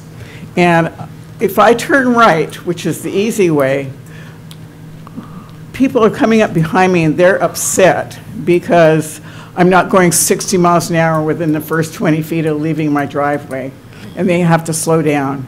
And it makes, people are just so impatient these days. What is it going to be like when a 50-foot RV that's towing a car behind it is going to pull out of there? And apparently, Jeff Lane, who's doing this whole thing, I don't know, I lost my train of thought. This is going to be an overnight place. It's not going to be a place where people live. It's going to be an overnight place for $80 a month. And so you're going to have, that's who have these, is the people that are going to pay that $80 a month, or 80 bucks a night, are the people that have these huge RVs. It's not people in small RVs. It's not. And are they really going to want to come to Fairhope for 80 bucks a night? And then they can't even park their RVs downtown because of our laws here. And my other comment is that RV parks, there are lots and lots of dogs. For every RV that doesn't have a dog, there's another RV that has 2 or 3 or 4.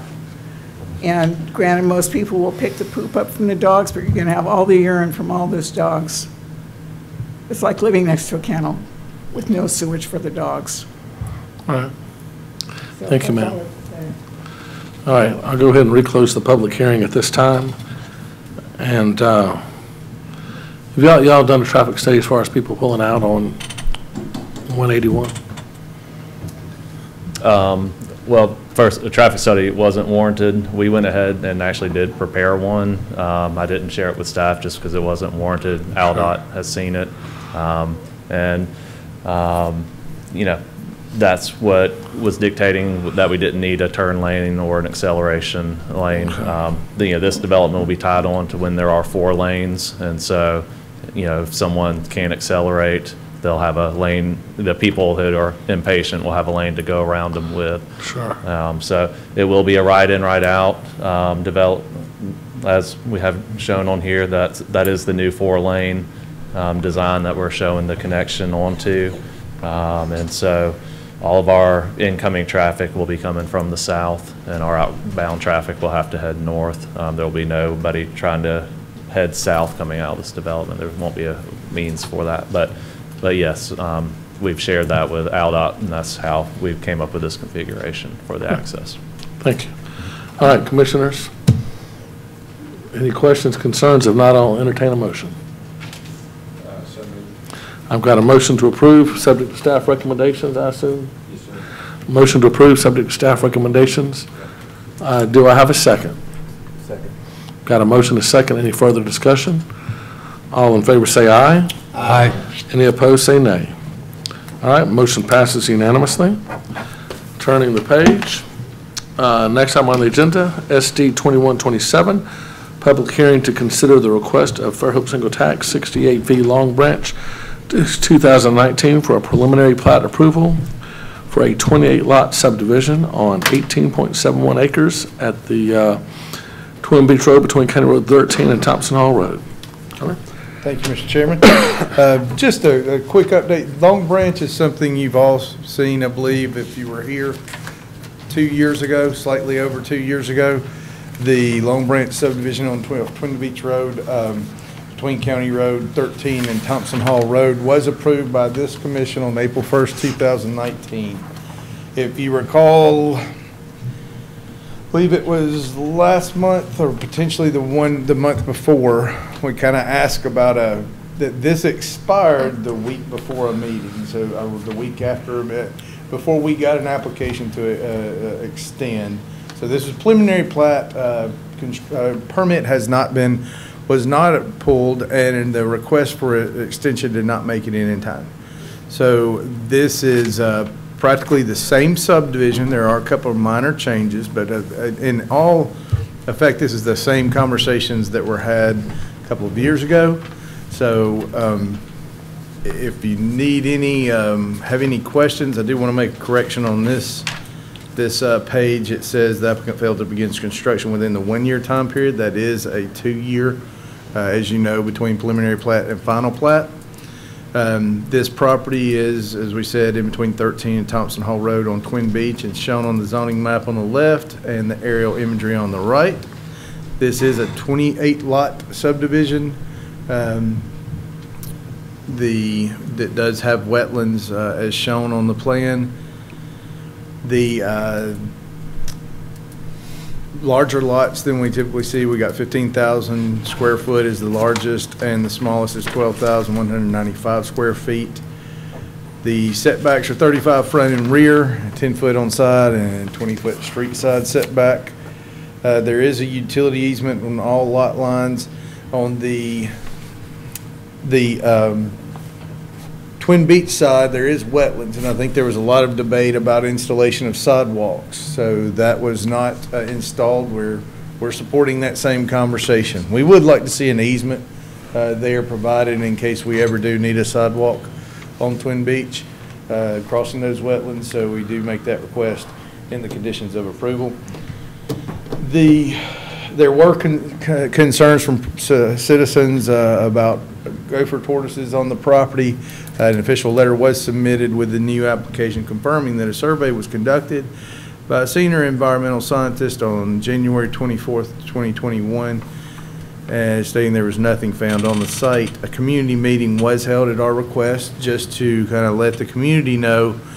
It's required anyway, but you know, our main goal there was to let people know that this is the same subdivision that was approved. It's not coming back asking for more lots, smaller lots, more density, those sort of things. So drainage was approved. That's nothing has changed there.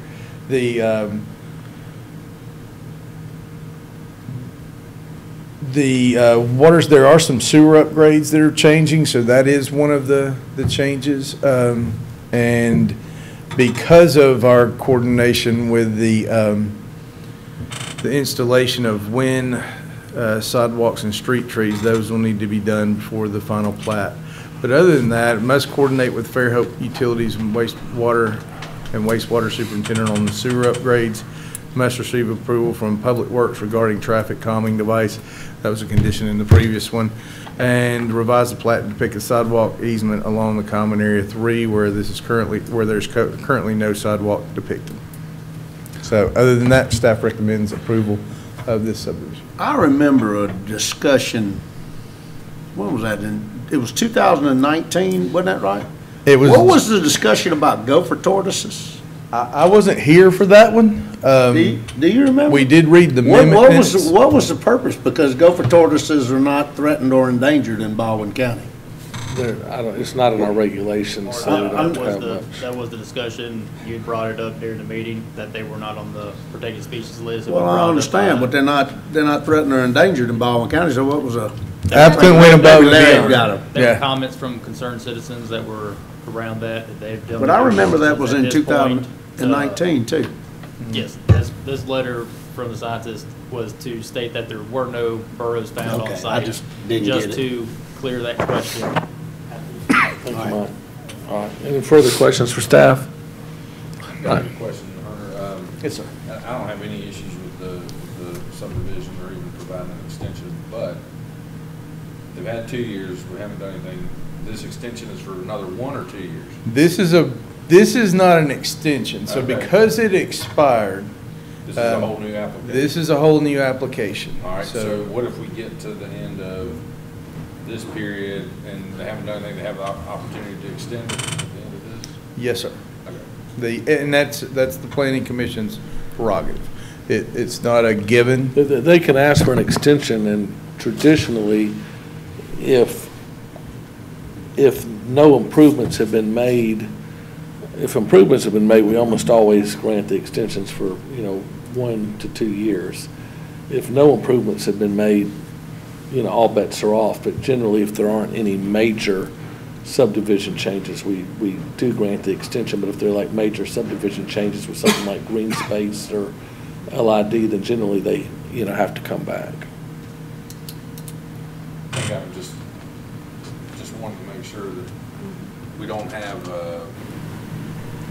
a situation where we're getting lots of subdivisions getting approved, and then you get to the wire and we haven't really had the opportunity to start anything, so you run out there and just push a little dirt around. I mean, do we have a definition of what do we consider commencing construction? Or It's all just subject? not legal at all. It's just, Okay. The regulation basically states, that we don't have any requirement to give an extension at all. We just traditionally have. And,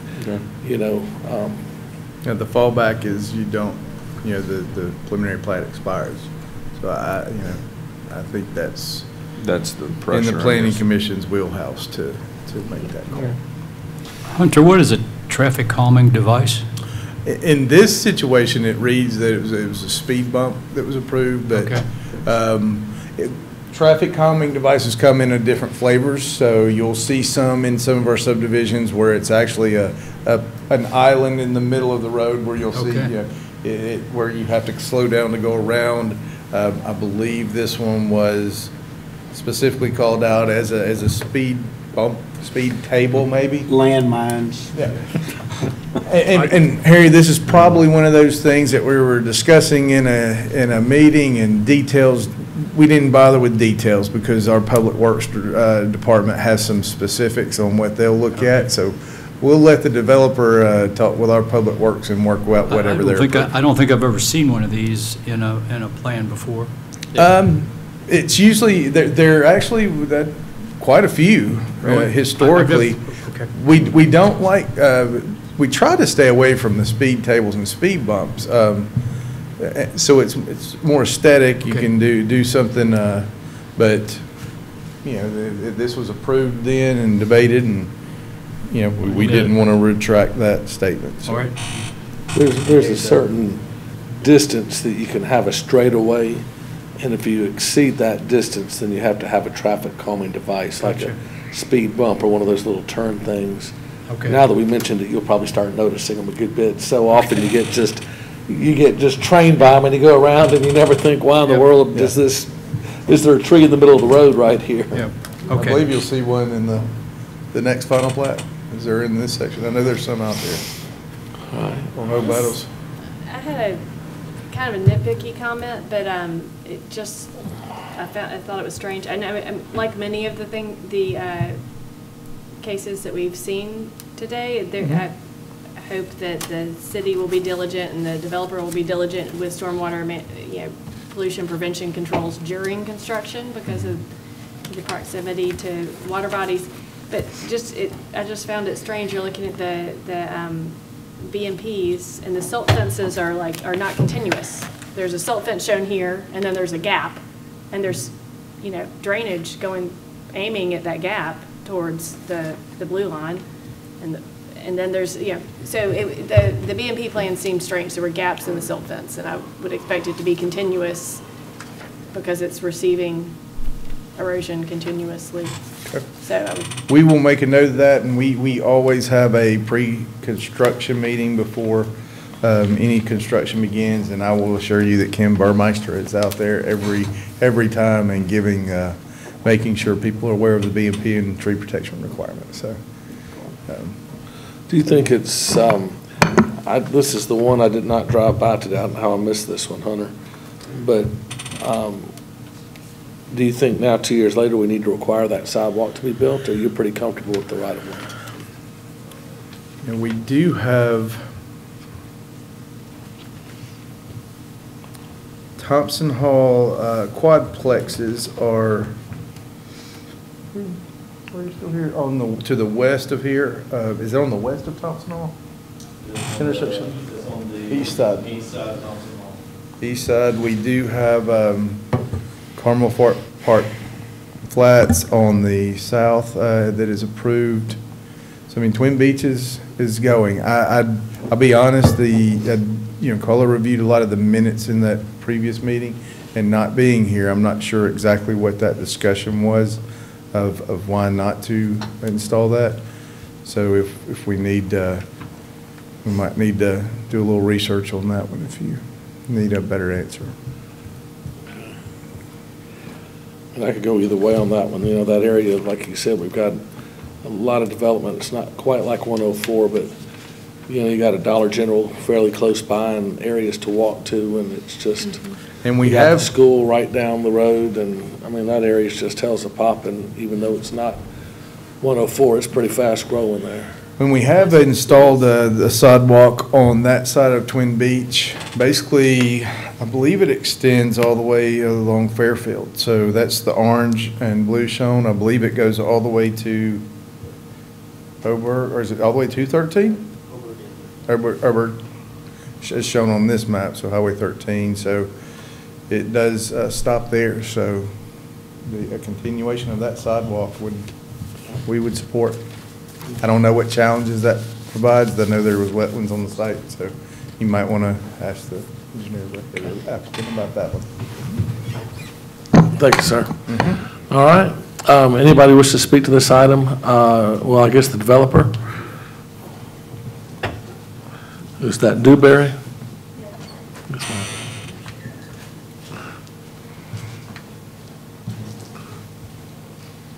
Good evening, y'all. I'm Melissa Curry with Dewberry Engineers.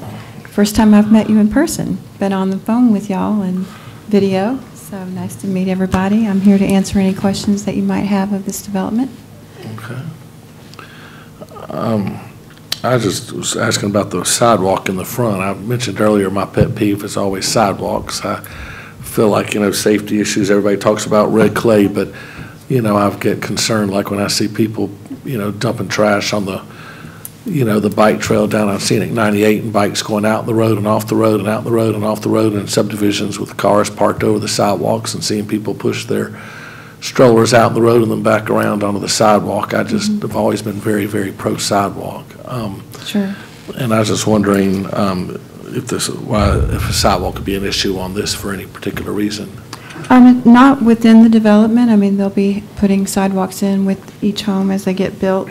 Are you asking specifically I'm about asking along on Twin Beach Road, with that area where eventually, as these sidewalks start getting connected, people could walk to school, walk to the Dollar General, or... Right. I think the biggest challenge here would be because of the wetland crossing that it would require. That would be a lot of permitting and that kind of thing. No, we've had them before, Fox Hollow, and I can think of a lot more where we've just had them put up on posts. The previous phase 2 of Overland has a wetland crossing. The last one we just had a wetland crossing on it. It's not that's happens to be a trail. They did get the public sidewalk in the right of way. All right. Any more questions for the developer? I do want to iterate that we had the community meeting, made notes of concerns, and as Hunter has pointed out, the pre-construction meeting will happen, and a lot of those things will be discussed there as well. So. Okay. All right. Thank you very much, Melissa. Appreciate that. I thought we were going to make the whole night with that having to listen to you, John. I'm sorry, buddy. I really apologize. Motion to adjourn. John Avent with 68 Ventures. Hunter, if you don't mind, if you'll pull the topo of that site. It's kind of broken into a few pieces so you can More particularly on Twin Beach. That should be the one on the lower half of the screen. If sidewalks are required, you'll look at about one half of this property would have to be bridged over. It has the blue line, that's the water estates. That also the flow of that particular area, I don't know if you ever seen it during flood, but it's quite wide. Mm-hmm. So, you know, we're a developer, we got to protect our assets and the cost, but what we would have to do is build a pretty lengthy bridge that has to stop on our west property line and, you know, and then stop. When it stops, it's not going to expand the whole drainage area. So, you know, I don't know what we're trying to accomplish. I get the connectivity. Well, eventually it'd be nice for kids to be able to walk to school is what we're trying to accomplish. Eventually there's going to be a sidewalk there. You know, I don't know as much as I've been eating lately in the pandemic, maybe not in my lifetime, but, right. You know, in my kid's lifetime, you know, there'll be a sidewalk there since he's going to eventually pay for it and put it there. Be totally honest, we're just not prepared. We're totally not prepared to have a expense of that nature. Okay. This came kind of out of left field, and the logistics of building that and the expense of it is this. It's going to be overwhelming for us. Right now it's overwhelming because of cost. That right there would be a tremendous expense. Okay. All right. Thank you.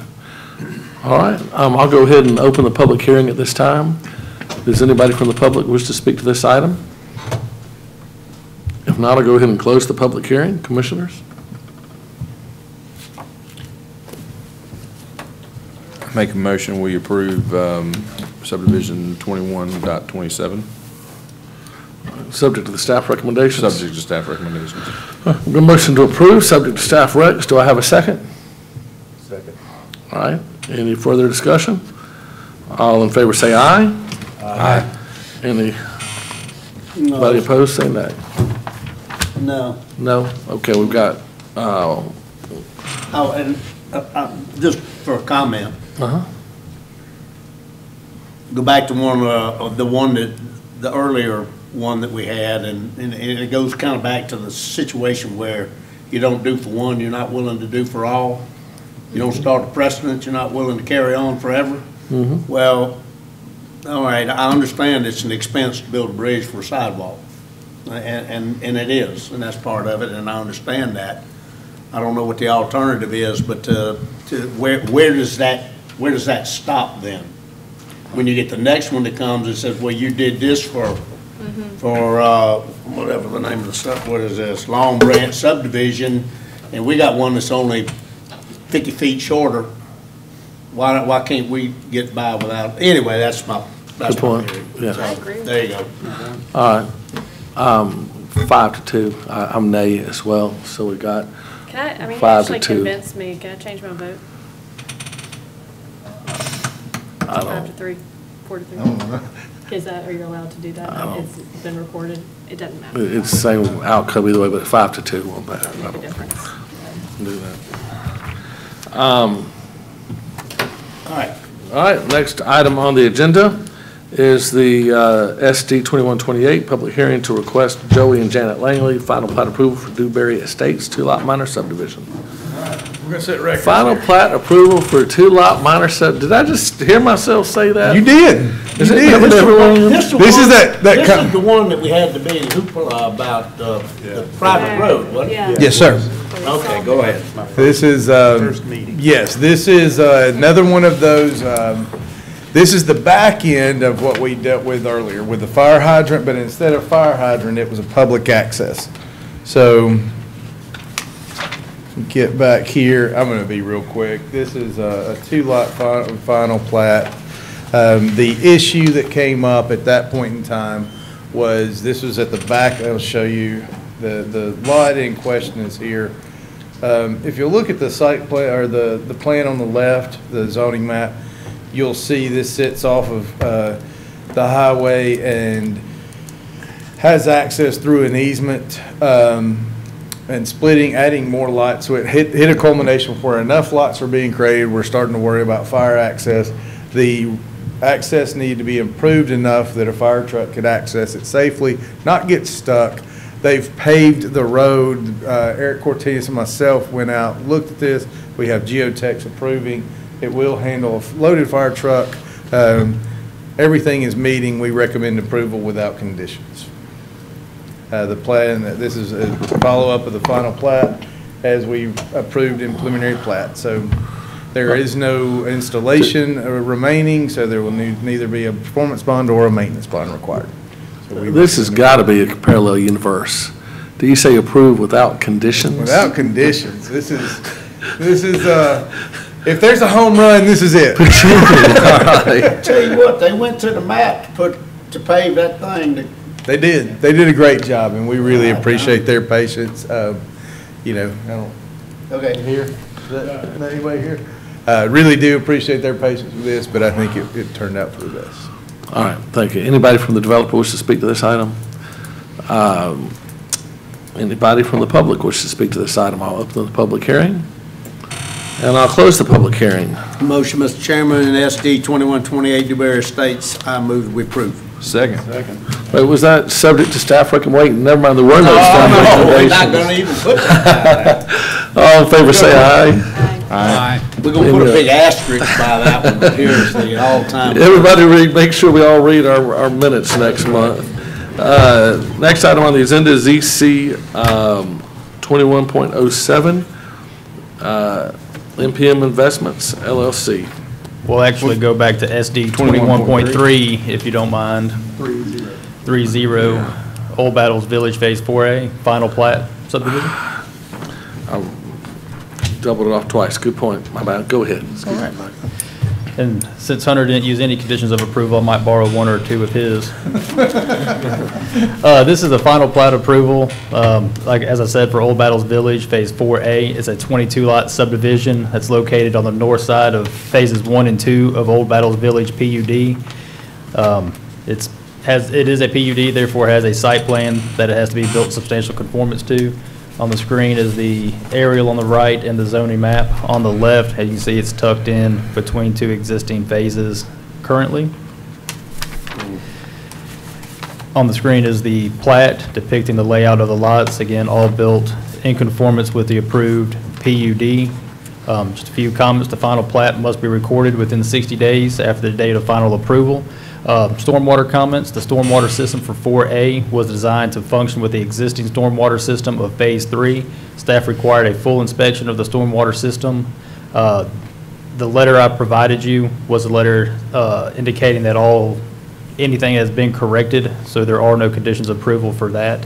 The aerator is currently not operational. That is strictly due to the power not being connected at this time to that development. Follow-up activities required by the staff are in here, so we know what to do after the final plat approval, if it is approved, to record the O&M agreements, the performance bonds, maintenance and guarantees, and things listed on the screen. Staff recommends approval of SD 21.30, Old Battles Village Phase 4A, with the following conditions. Again, you will see some items in red.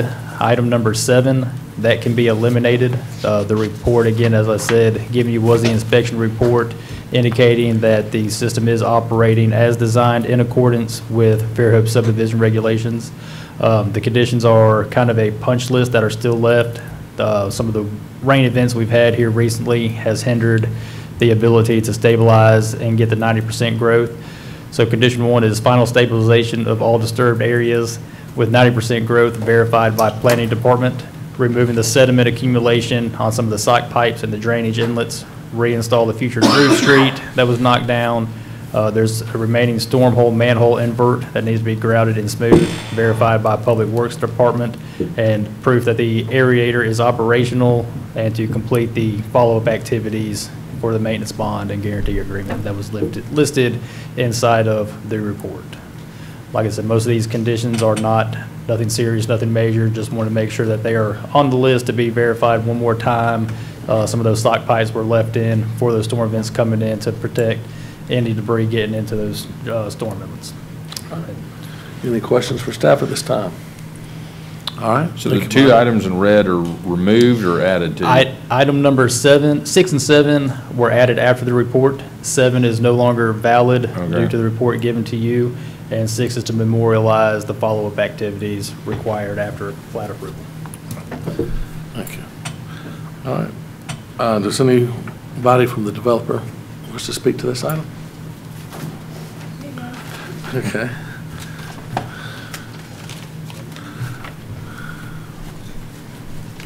So if you have any questions, I'm happy to answer. It has been really challenging with all of the rain, so thank you guys for being patient and allowing us to bring the letters in sort of today and things like that, but it has been very challenging to get inspections and final stabilization and things like that done. But it will definitely be taken care of.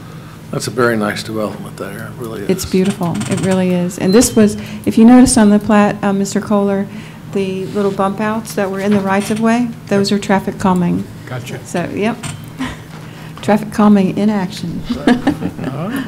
Well, thank you. If you'll just kind of stay up front, well, I don't think anybody here is from the public is going to. I'll go ahead and open the public hearing at this time. Does anybody wish to speak to this item? Yeah. Yes. Oh, come ahead. If you'll just state your name and your address, please. How are y'all?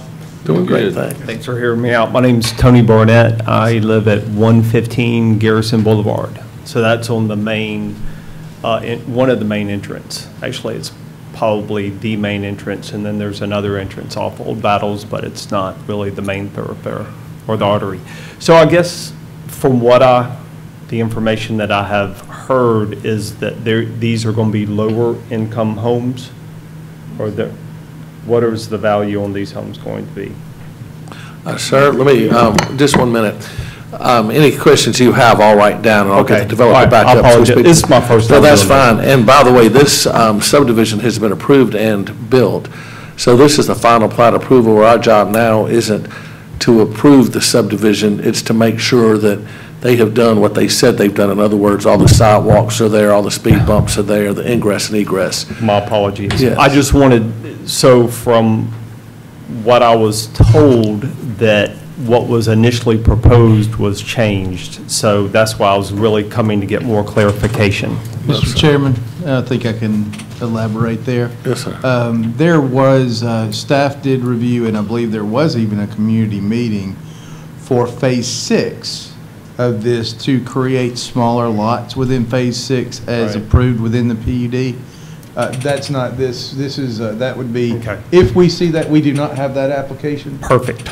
I'm good. You might have got that from the mainstream media. Yeah, this is already there. You know, it's one of those things where you want to be involved in your community, like you said. You want to have a voice. You want to come in here, and it's not that I want to stifle progress. I just want to make sure that the neighborhood that I have put my hard-working money into is going to be the neighborhood that they promised. So I apologize, I'm not trying to waste anyone's time. No, that's a but at the very good same- question. And this is 4A, so it's already actually there. So good. keep looking out for those yellow city signs and keep in touch, because eventually the next phases will come before us. And so the way that it works, this has in general been a, kind of a big concept through, a number of phases have been approved in a kind of a concept. Sure. But each phase then comes back as a subdivision, and when the subdivision comes, you have, SD 2130, which is what this is. Right. And you have the preliminary plat approval, and then you have the final plat. The preliminary plat is the one that you would be interested in for the next phases, because that's when they'll come in and show what they're doing. And then after that, once they get that approval, if they get that approval, then they'll build all of the improvements. And at that point, they'll come back for the final plat approval. So when you heard Mike mention, some exceptions, those are items that just because of the rain and things weren't able to be done by the time we vote, but it's stuff that's well within the staff's capability to say, oh yeah, we'll, make sure that, those couple of items are there before we start permitting houses to be built. How soon in advance would they do something like that? The good news for you is you can follow what we do every month. We meet the first Monday of every month. About a week or week and a half prior to our meeting, they will publish our agenda on the city's website. So you can pick that up every month. Find out what we're going to be doing, and you'll see your own. And if you'll see the one that you're interested in if and when it does come up. Thanks. And if that would happen, we would probably see that, I would assume, as a PUD amendment. So that would actually be a zoning change before we got to a preliminary. So you would see signs on the properties, and I think that would be the next step. So then it would come in front of us and then city council. So And then actually city be two council. shots If that at happens, it I if don't you're- know if that's going to happen or not. And you can also leave, call the, we're kind of in between secretaries right now, but as we, do get one, you could give your email, because we have an email list that we send out that Yes. involves a lot of Okay. owners association presidents and people like that we just send out our agenda to, a week prior. Perfect. Thank y'all for hearing me out. Yes, sir. Thank All you. right. Thanks for being here. All right, anybody else from the public who wishes to speak to this item? In that case, I'll go ahead and close the public hearing. And commissioners? Motion, Mr. Chairman, case SD 21.30, Old Battle Village, Phase 4A. I move we approve subject staff recommendations eliminating number 7. All right. Second. I have a motion, a second. Any further? All in favor say aye. Aye. Any opposed, say nay. All right, motion passes unanimously. Now, am I proper at ZC 2107, rezone from RA to B4? Yes, sir. West side of 181. All right. And I did drive by this one today. Good afternoon. So this is. Wait a minute. Who's taking notes now? This is kind of scary. I got it. That's even scarier now. I don't feel any sense of comfort at all now. Hey, Mike, can you get a pen, at least act like you're taking notes? Recorded as well. Please, Right. Mike, I don't can know, talk. that's not exactly the prettiest secretary I've ever seen. This is ZC 2107 zoning change from RA to B4. This is the request of Fairhope Single Tax MPM Investments LLC. They're requesting to rezone the property from RA to B4. This property is approximately 2.22 acres and is located on the west side of Highway 181, approximately 200 feet north of Windmill Road. Here you will see the zoning map as well as the aerial. And this is the drawing of the site showing frontage on Windmill Road and Highway 181. The applicant states that commercial development along Highway 181, of course, is inevitable. The area is wooded and does not appear to have attracted any interest in its current zoning classification. Due to its location outside of the village core, as specified in the comprehensive plan, the applicant believes that the request for B4 zoning is more appropriate and is less intensive. B4 zoning district is defined as it is intended to provide an opportunity for business establishments of a professional nature and is restricted to offices and businesses which provide specific corporate functions or professional services to the general public. And there you see the map, and the subject area is right below the closest village core, which is at Fairhope Avenue. So the drawing here just illustrates an L-shaped lot, again with two frontages, one on Windmill and one on Highway 181, and I just have kind of illustrated the surrounding zoning districts. You have PUD, R1 to the north, R2 across Greeno Road, you have B4 to the south, and then PUD across Windmill Road to the south. Again, since 2001, the comprehensive plan has supported the village concept. I spoke previously about the village cores and the closest one being on that Fairhope Avenue intersection. The zoning ordinance states the following about RA. This district may be used for a holding zone for future development. Staff finds that because the subject property does not fall within the village center as defined by the comprehensive plan, it is more appropriate to request a lesser intensive zoning, and we are in agreement with the applicant's claim that B4 would be more appropriate. Minimum building setbacks are illustrated on the survey that was submitted. However, according to the applicant, they are the RA setbacks. The applicant intends to revise the setbacks once the rezoning application is approved. Due to the unique shape of the subject property, staff has proposed the following: a 60-foot minimum building setback along Highway 181, a 20-foot minimum building setback along Windmill Road, 20-foot minimum building setback along the northern and western property lines, and then a 10-foot minimum building setback along the interior property lines as shown on the drawing.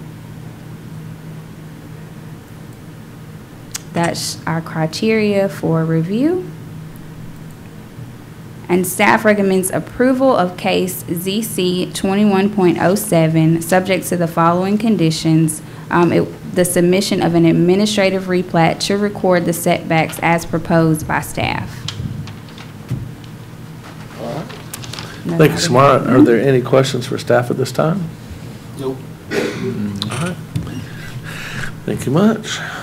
Please grab the pen away from Hunter ASAP. Would anybody on behalf of the developer wish to speak to this? Yes, sir.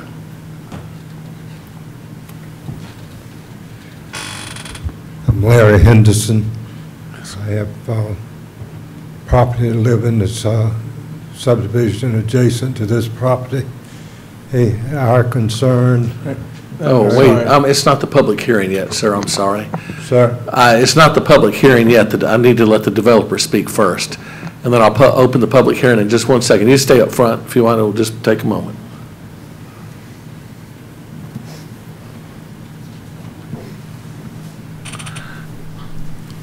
Yes, sir. All right. Before I get started on this one, it was a development that you were remembering with the gopher tortoise. I think it was one of my projects, though. And so the reason they're worried about the gopher tortoise is because the eastern indigo snake lives in the gopher tortoise's holes. They'll cohabitate. And so that's what you were remembering. But I believe now the eastern indigo has been, I forget the term they use, but it's no longer in Alabama, according to the Department of Natural Resources. Extirpated, I think is the That's name. it. Oh, really? Yeah. Not delisted, but gone? Out of Alabama. It's still not in Alabama any longer. Well, they say that, I think. Yeah, they just haven't had any recent. Yeah, it's not in Baldwin County, and the original recommendations were that part of Alabama, Washington County, Mobile County were going to be included in the area, but most of it's in Mississippi, but it's not over here. So that was it. And I guess while I'm giving, Yeah, thank you. as Rebecca, on the previous, you hear about the sidewalks to nowhere, but on that one, previous one that have nothing to do with the boardwalk to nowhere, I'm a runner, so I run a lot of times, and a lot of times it's dark. If y'all know where Palladian is, there's a boardwalk going through wetlands that dies in wetlands. And I was running one night, and it was still our morning, and it was still dark. And so I would agree with your vote, so don't feel bad that you didn't get to change it, because I about had a broken leg. So, because that boardwalk would have been floating in the air. Isolated sidewalk in. Yeah, there would have been no way for them to tie it back based on the screenshot that I saw. So on this one, you know, there's not too much of a presentation that needs to be given. I did want to note that also across from the B4 zoning on the other side of 181 is a business use. There's offices located there, and then on the east side of 181, the southeast corner is where Billy's Bacon is. So that whole corner right there, and the PUD to the south is also professional offices. So that whole area is, you know, becoming an office place, and so that's why we went for the B4 on this zoning. We thought it was appropriate with the surrounding uses. And that's all I had. I think it works well the way the little water retention is right there on Windmill Road between the houses, and the little spur that you have works pretty nicely, I think. Yeah, and I really don't think there's enough buildable area there on that spur anyway, so if anything, it'll be an access point. One way in, one way out. You get Yeah. a lot more parking that way. Yeah.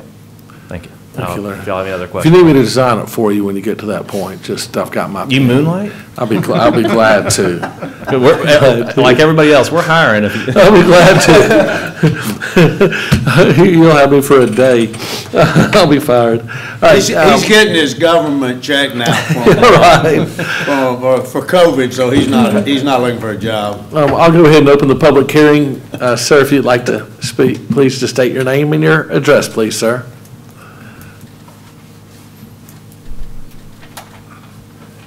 This piece of property backs up to our Sir, subdivision. could you state your name and your address, please? Larry Henderson. Larry Henderson. Okay, thank you, sir. And a resident of the area, and also the president of the Property Owners Association, so I'm speaking for more than one. Perfect. And our concern is not that the fact that it's going commercial. I think it will. If I owned it, that's what I'd be trying to do with it.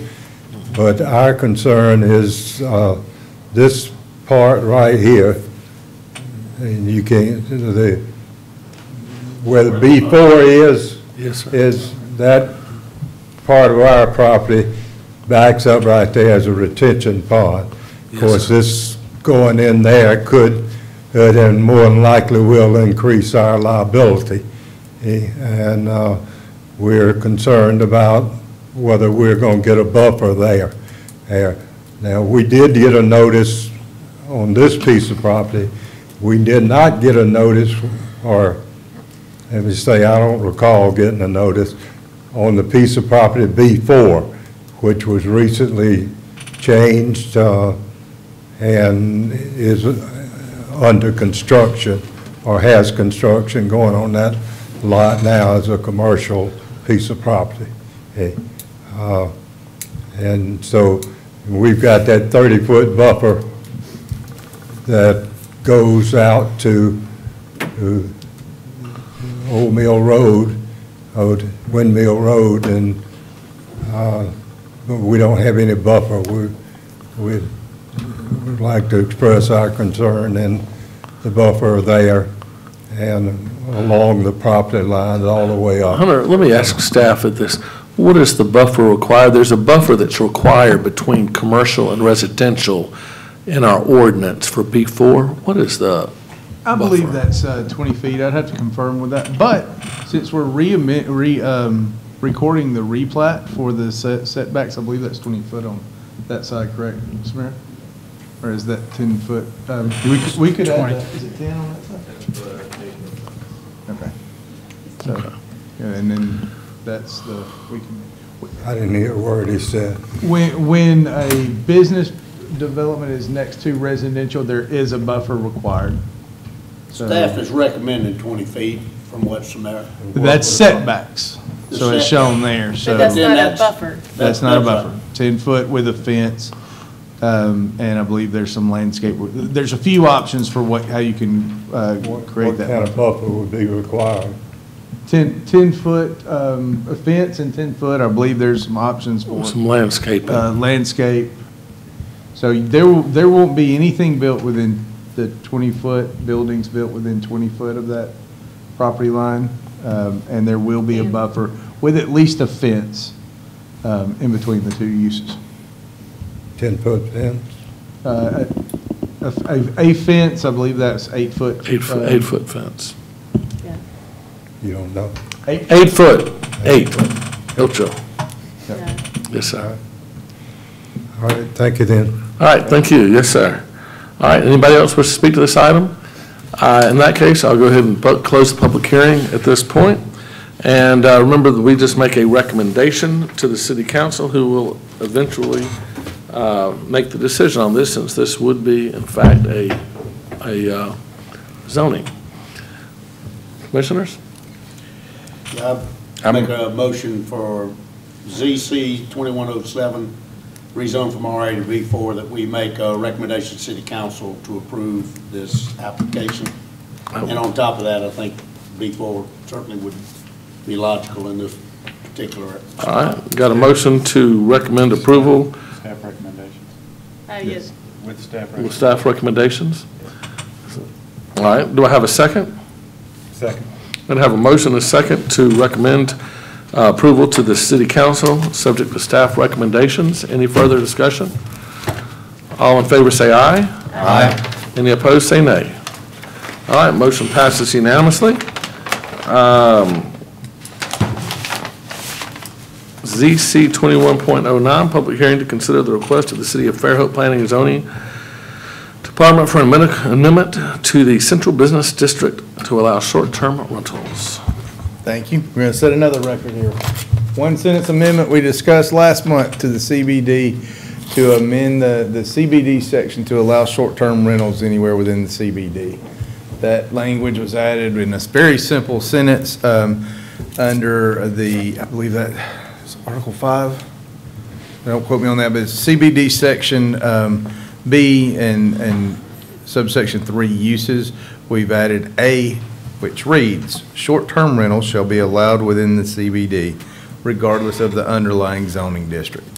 This is, was brought up due to a couple of rezoning requests in the CBD to B2 last month that were tabled, and this was, I thought, a better solution. So this makes some that already are operating. B4 is really the only zoning district within CBD, except for a couple of quirky R2s or R1s that will allow short-term rentals. So if there's any questions, that's the gist of my presentation. Yeah, and this is kind of along your lines, Art, of what you do for one, you do for the others. This is one where there was nothing on before, and just traditionally some people had some, and now it's like, well, what do you do? You know, so it makes sense. This is a recommendation to the city council, again, Right, being a zoning amendment. Benefits of CBD, I mean, that, It's certainly. yeah. All right, any questions, concerns? If not, I'll entertain a motion. I move we recommend to the city council to approve the change to the subdivision regulations for Brentmore. Zoning ordinance. Zoning ordinance, Sorry. I'm sorry. Yes, sir. All right, I have a motion, second. Any further? All in favor say aye. Aye. Any opposed say nay. All right, any further? Then I'd just like to go on the record, say I thought our meeting went great, our lunch meeting, and I hope we'll do those every few quarters and just kind of air stuff out. It certainly is good team building, I think, if nothing else. I agree with you. I thought it was good. I think it's something, I don't know if we need to do it every month, but at least every couple once months. a quarter. I think so. I agree. And I think Art and Lee should buy lunch every time. I don't disagree with that. It'll be fried chicken next time. Send me some business and I'll buy lunch. Popeyes. I think it'd be neat to have one of those and invite specifically some of the engineers to maybe kind of give us some feedback and some info on, what they That's a think. great 'Cause, idea, too. Rebecca was making a couple of comments of, how do they do it here? How do they do it there? Do they do it better than us? Which obviously nobody does, but every now and then we might want to. There might be some ideas. Might be some idea we could learn. use. And I think maybe invite some engineers to get them to kind of give us some ideas this way and that. I think it's a great idea. Do I have a motion? But you'd have to have some kind of you'd have to kind of give them some idea of what we'd be looking for. I mean, instead of just inviting You're them to talking lunch, prep work now. They come over there and just stuff their faces and get up and leave. I mean, No, I think we just, I think we give them some, a little sheet, kind of, how do you think we do on dates, criteria, reviews? What are your biggest gripes about our comprehensive plan, about our subdivision regs, some things like that. Well, and asking them, instead of just like what's wrong, but just, have you seen this done better somewhere else? Yeah. What would you do? Have you seen a better example? What about the comprehensive plan? Is there a plan yet? Not a plan, but I mean, is there a game plan? There were two pieces to that puzzle. The GIS portion has completely been approved. We are getting ready to kick that off. The comp plan, I believe, was approved at council. We're waiting for ADC&R or somewhere in the. That takes a while. In the. Okay, how do you pick? Who will draft? Who will be responsible for drafting the comprehensive plan? A group was selected. The selection committee for all of the restore projects was compiled, and that group reviewed everyone that bid on or sent in an RFQ for that project. I don't think we're at the point where that recommendation is public. I don't know that, so I'd like to. Do you see? Because it has to be approved. You get Restore Act approves the expenditure for the development of new comprehensive plan, and the money associated with it. Correct, Jimmy? I missed the second part of that. Did the Restore Act approve the funding for a new comprehensive plan? Is it the city council's responsibility to send out requests for proposals? They've already done that. That's been done, and actually that was a committee on this one. It was a committee that included staff and Public Works some council. How many responses did you get? Well, we actually had to, it would be done, we actually had to do it again for whether it was a process change or not getting anyone in, I can't remember the details, but we wound up with, I believe, 5 that met the criteria. 5? Yes, sir. 5 groups. Were there any local? We had good groups. Any local? Yes, sir.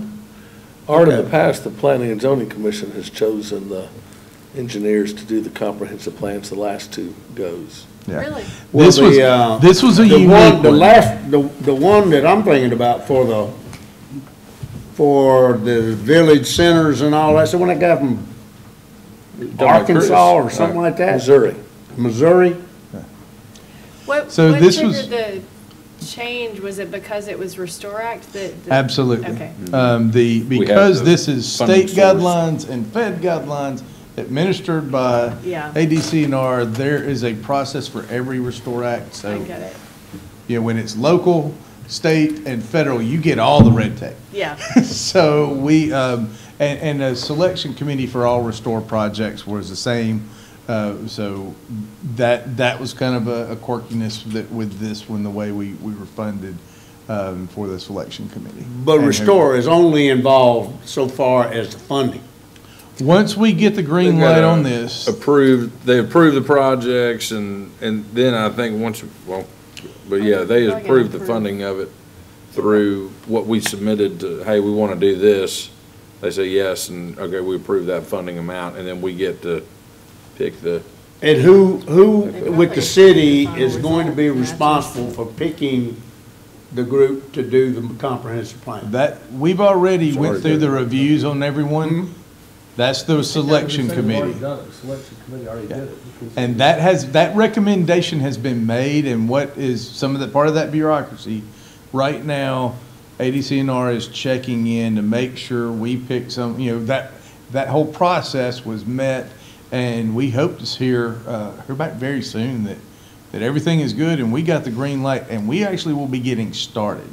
I look forward to when I can, let all that know and. In other words, you got, I'm sorry, I'm a little slow here, but, you got five, you got five proposals and you've already selected the one. Waiting to make sure the person. Well, actually, I don't.